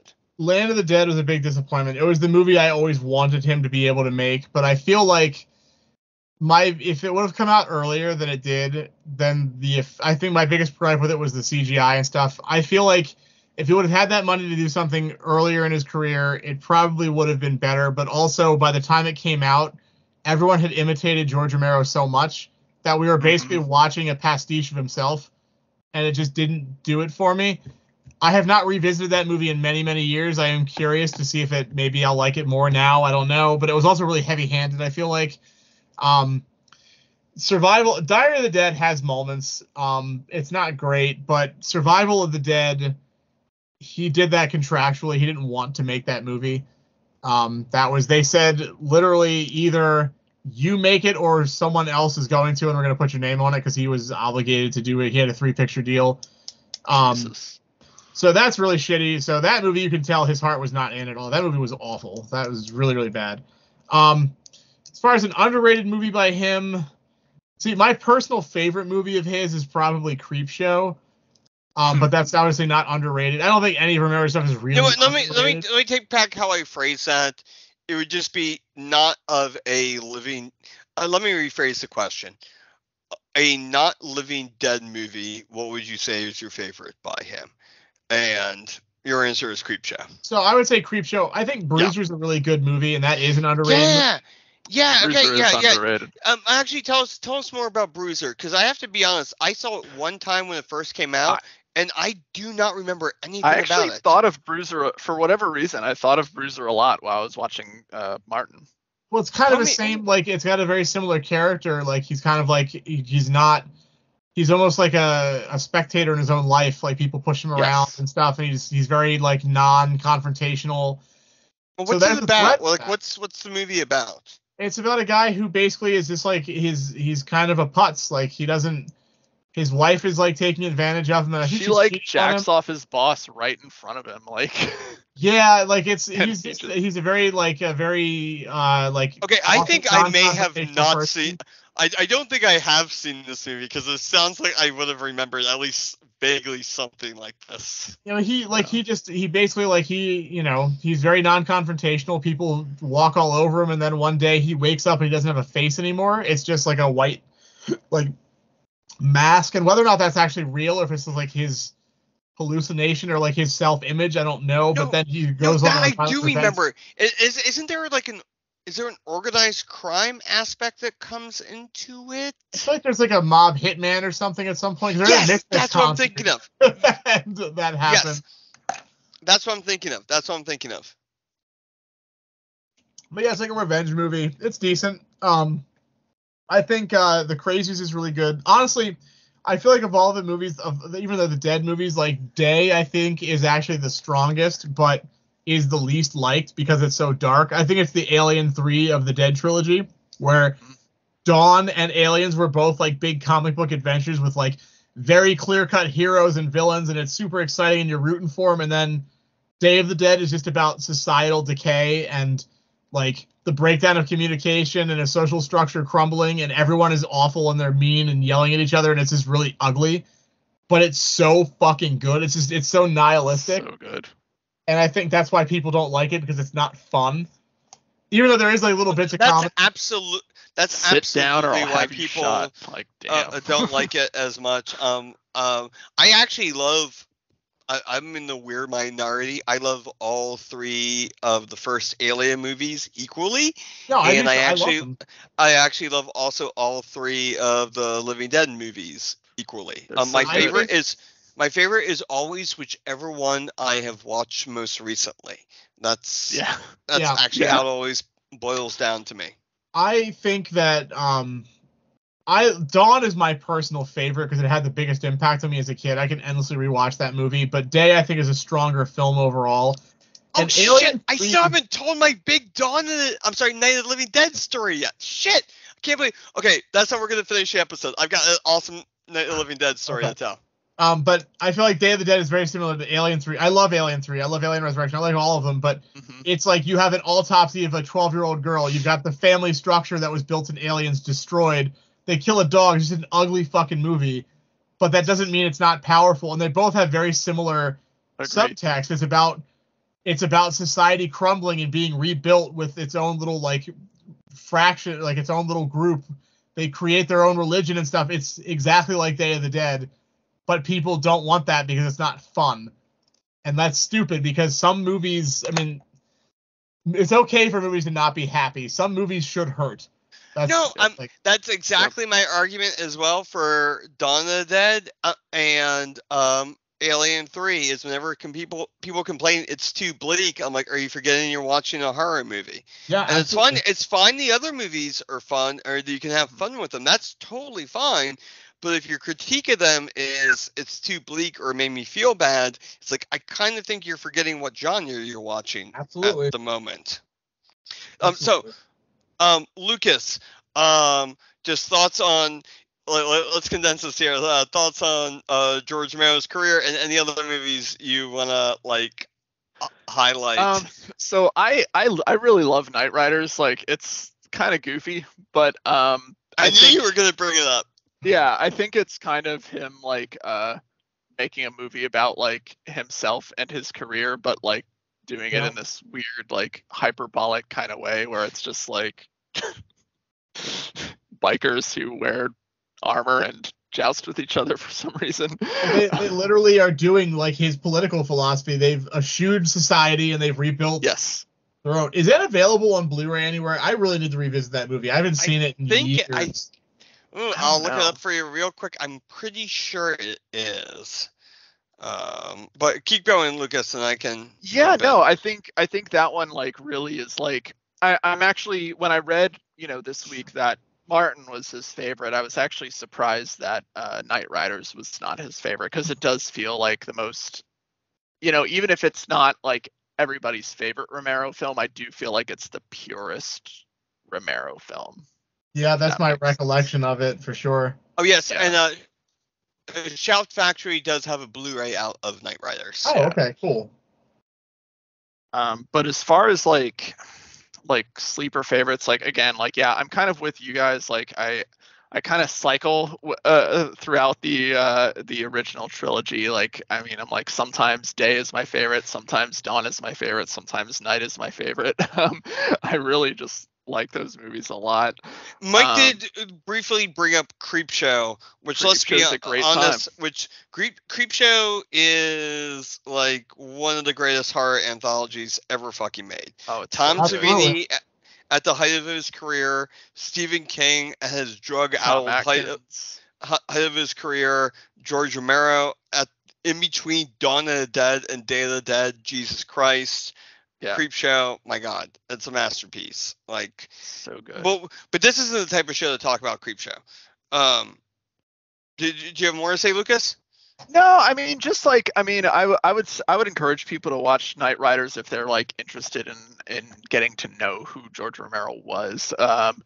And then also like I feel like Day of the Dead is just such a fun time. I feel like it's the logical conclusion to the trilogy. Like, I mean, I don't know. Like, I think even if you watch Night of the Living Dead, like I would just be like, where else did you think this was gonna go?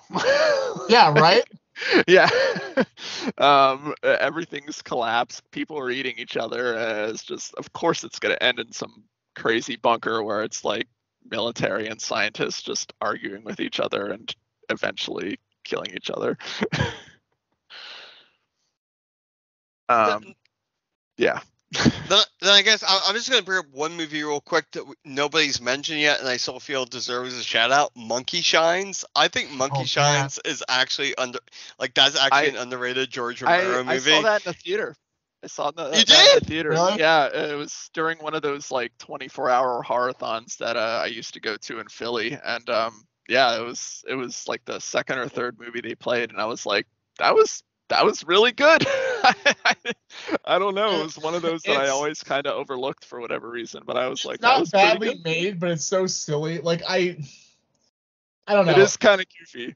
Like I feel like it's weird because I love Silver Bullet. I'll accept Silver Bullet all day, but Silver Monkey Bullet Shines is just too was much. my first horror movie. I just of the I don't know. I like parts the of killer Monkey helper Shines. monkey. It's, Yeah. I think it's just so ridiculous that it's hard to take seriously. But like when he tries to suffocate himself with a dry cleaning bag and shit, there's some great stuff in there. But the sex there scene is too, a with the Simpsons nurse, episode. So yeah, I Based- said I saw it in the theater, and that sex scene, like once she like gets on his face, like the entire theater erupted into laughter. Yeah. Yeah. That scene, that's quite a it's quite a chair she gets. So before we close out, I've got to tell my Night of the Living Dead story. So Yeah. I told a thing already about my mom, but that's actually not my Night of the Living Dead story. My Night of the Living Dead story is that I went to college at Indiana University of Pennsylvania, which is in Indiana, Pennsylvania, which is right by, I actually don't know off the top of my head. I'm not going to be bothered to look it up right now. The small town where most of Night of the Living Dead was filmed. Evan City. And what was it? Evan City. Evan City. And I've actually never been. I've known a lot of people have gone. I actually just never went myself. However, I would throw big Halloween parties in which I was involved in many student groups on campus. And I think there's a statute of limitations for everything I'm about to say. That because I was involved in like so many student groups and in charge of them, I had permission from the school that I could sign out like equipment and projectors and screens under my name, and I would throw these big Halloween parties in which my thing was if you came into the door, you had to take a psychedelic. I had a variety of psychedelics: shrooms, LSD, 2CB, 2CI, occasionally some others, but you had to take a psychedelic. And we had projectors playing horror movies. And the big thing with these big Halloween parties, and I also did it on smaller parties, with just my friends and I just hanging out and drinking, is that in Night of the Living Dead, there's a scene during the news broadcasts that they're saying where the safe zones are. And Indiana, Pennsylvania gets announced as one of the safe zones. Yeah.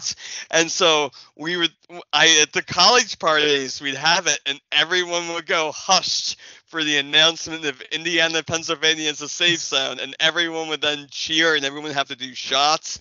And keep in mind, we were very fucked up during this. And so, I was the one that organized everyone. Night of the Living Dead shouts out where we are at college right here, because there's people coming from all over the state, all over the country, and I got really into doing these really, really big Halloween parties, and I would every year make it a center theme of in Night of the Living Dead.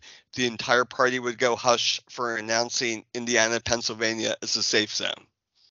That's my big Night of the Living Dead story.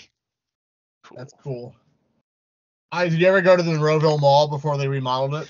I'm banned from the Monroeville Mall for shoplifting a DVD copy of Dawn of the Dead, and that's not a joke. My friend Eric, who did all the music for our movies, he lived in Pittsburgh for film school for a while. So when the Dawn of the Dead Anchor Bay Blu-ray or DVD came out, he went to the Suncoast in the Monroeville Mall and bought it there on release day, and they didn't even know the movie was shot there. And he was very upset. God. That was back when there was just that the zombie painted on that like, mural on the one side, and there's 2 black and white photos like by the security office. I went twice. When I went years ago, they had remodeled, like the fountain was gone and stuff, but it was still kind of the same. And then when I went back a couple of years ago with Wes Southard to do the Living Dead weekend, it was completely different. But some of the shit was still the same. But it's just it's so fucking wild to like be standing in there. It's like, holy shit, this is where they fucking made one of the greatest movies of all time. Like, I've actually, before I got banned there, in all fairness, the very last time I was ever there, not because I was banned, it was just literally the last time I ever went there. None of that is a joke of what I said, by the way. That was not a joke at all. I got caught first and only time in my life trying shoplifting. It was like, I thought it'd be a funny idea to shoplift Dawn of the Dead from that Suncoast video in Montville Mall. I thought it'd be a funny thing to do, and I got busted and I got banned from the mall, and I just coincidentally never went back. But I've been there many times before, and I know what you mean, that there's parts of the mall that you can walk around, at least when I was there, and you can kind of see how it was from the movie, but then how some things got changed, and there's other things that are just kind of gone. Yeah, it looks very different now. Buddy of mine, Matt Blasi, he's got the wood paneling from the elevator. Oh, I know Matt Blasi very well, yes. Yeah. I was gonna say, I know that name. Yeah, his son was the star of White Doomsday. But Matt was actually in Land of the Dead and Survival of the Dead as a zombie. He got to be killed in them, which is pretty cool. He's also a big, if people look him up online, Matt, M-A-T-T, Balzi, B-A-L-Z-I. B-L-A-Z-I. It's Blasi. I'm sorry. Can you respell that for me again, please? B-L-A-Z-I. Yeah, he's actually kind of like a big horror location like historian, and he's really big. And if you're into like where movies were filmed and what they look like now, all of his social media accounts are very fascinating. He is like an exceptional horror movie nerd, and he travels around all over of comparing what things look like when they were shot to what they look like now. And it's very interesting to watch all of his travels. He wrote the book 8 Days in the Woods, The Making of the Blair Witch Project. Yes. He's also from middle of nowhere, Pennsylvania, and he's also like Blair Witch Project, which was filmed in Maryland, but is right across this fucking state line. And a lot of us are from that state line area. There was something in the fucking water that did something to all of us. Absolutely. Yeah, I've known Matt for years and years and years. Like I said, his son was the star of White Doomsday, so his middle name is Romero, which is cool. That's so cool. But yeah, I went with him the first time. He gave us a tour of the mall, because if he wouldn't have been there, I wouldn't have known what any of the shit was. It looks so different. Yeah. But yeah, Living Dead weekend, they get like tours. You can go back in the boiler room and on the helipad and stuff on the roof and all that shit. Like I gotta go and pay for the actual like tour one of these days, because it's pretty rad. But you all ready to finish up with the final question? Yes, I have got to. It's past my bedtime. I'm an old man now. Well, thank you so much for Mike talking with us. And the final question is with every episode, do we recommend the movie MARTN? I mean, I don't know. I'm not really a big fan of George Romero, so I'd say no. No. I actually really liked it. I was afraid. I didn't know what I was going to think of it. I need to watch it again, but actually talking it through with you guys, I'm definitely enjoying it a lot more now. Like thinking about it, it's like, yeah, I think there's a lot of meat there that we just need to see, like, take time to process. But I would definitely recommend it. It's very slow. The pacing is very wonky, and if it was trimmed down by an hour and 38 minutes, I think that definitely would explain why. Mm-hmm. So there's some problems. And just to reiterate, to make it clear what Mike's talking about, is that the original cut that George Romero wanted was 2 hours and 45 minutes. Yeah. And so it was trimmed down by almost the length of the movie that we did watch. So I think that is that definitely contributes to some of it. But I think mostly it's just a really interesting progression to see, like, in his career, like pre-Dawn of the Dead. I mean, you look at the Crazies. The Crazies is the next logical step from Night of the Living Dead, and then he went to Dawn of the Dead. There's so much of Dawn of the Dead in the Crazies. Like, I always love watching filmmakers evolve through their career and, see what they do next. And I think this is a really interesting footnote in Romero's filmography. I definitely recommend it. Just get the second sight Blu-ray of it because every other release in the States is fucking awful and it looks like shit. I watched the Blu-ray version as well, and the Blu-ray version looks great. And we made reference to it very early in the recording of the episode of all the previous versions, which I remember watching as well, look like shit to such a degree that you can't tell what's going on. So like you really got to watch the new transfers of it. Lucas, do you recommend it or not? Yeah, I'm gonna give it a recommend as well. I think, I mean, maybe it's just because I'm a Romero completist, but I feel like if you're a Romero fan and you haven't seen it for whatever reason, like I said at the beginning of the episode, I thought I saw it, and then I was watching and I was like, I don't remember any of this shit. I would recommend checking it out. I mean, it is a little. It's weird. It's a movie that I think requires you to think about it, like, because I really, while I was watching it, I can't say I was entertained, but then when I started like really like thinking about it, like I was walking around today trying to unpack it as I was walking through my neighborhood and then like talking about it with you guys, I think I've definitely deepened my appreciation for it. I think it's one of those movies you need to watch a couple times and kind of let marinate, which I know is not a thing we do much with movies anymore. I feel like, but anyway, that's a discussion for another time. I'm gonna finish it off here. Man, I gotta be honest. I am gonna go with a not recommended. And I said that there was a lot of interesting things I thought about the movie. Though rewatching it, I kind of come away with my feeling that I felt with the first time in the movie. I picked up on a lot more of the themes, a lot more of like the subplots, a lot more things going on than when I first watched it as like a teenager or like early 20-somethings when I was in college, I guess it was. But I'm watching it now. However, I find it really dull for two large chunks of the movie.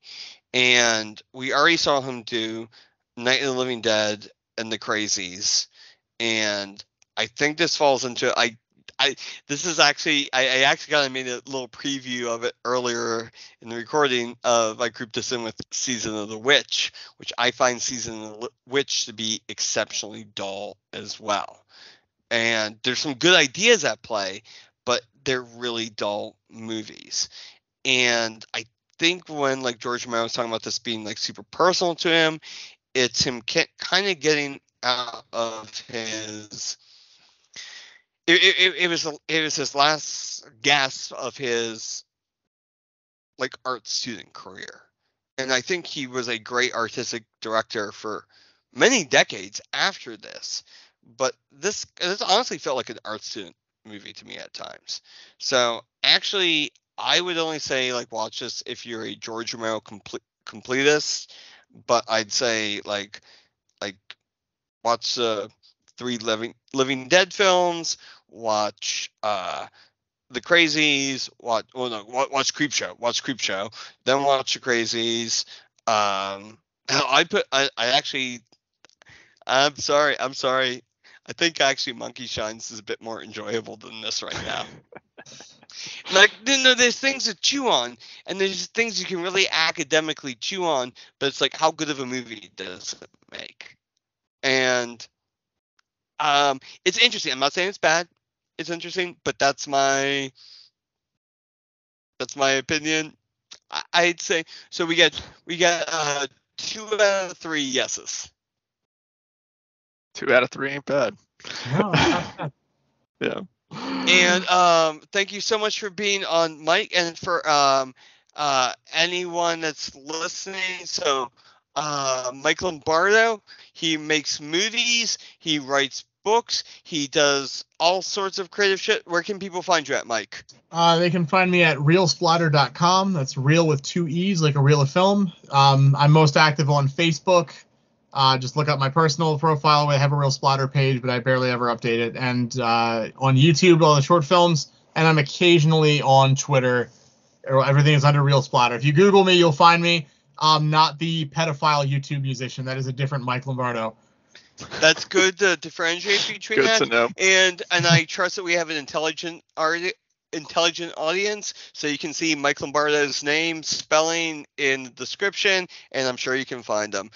Also, we have a Patreon with bonus episodes. We also recorded bonus episodes with Mike before this that we nerded out for about an hour about horror video games, which was super fun and nerdy. We got real nerdy in the trenches in there. So you can find that on our Patreon, which I think it's $1 to access everything. We sell out cheap. Also, for the record, for anyone that is looking for us, we have brought forward some ideas for episodes. My name is Jeff Burke. There's Lucas Magnum. There's Mike Lombardo. You can find us for cheap. If you want to buy us up for cheap, we could give you good concepts. Oh, for the love of God. I'll get for quarters. Oh my God. We have no idea what we're doing next episode, do we, Lucas? We don't. But we have no idea. I said we end the episode right now, and we talk about that at some point in the future, and everyone's going to find out as a surprise. Yep, surprise. Starting off the new year with a bang.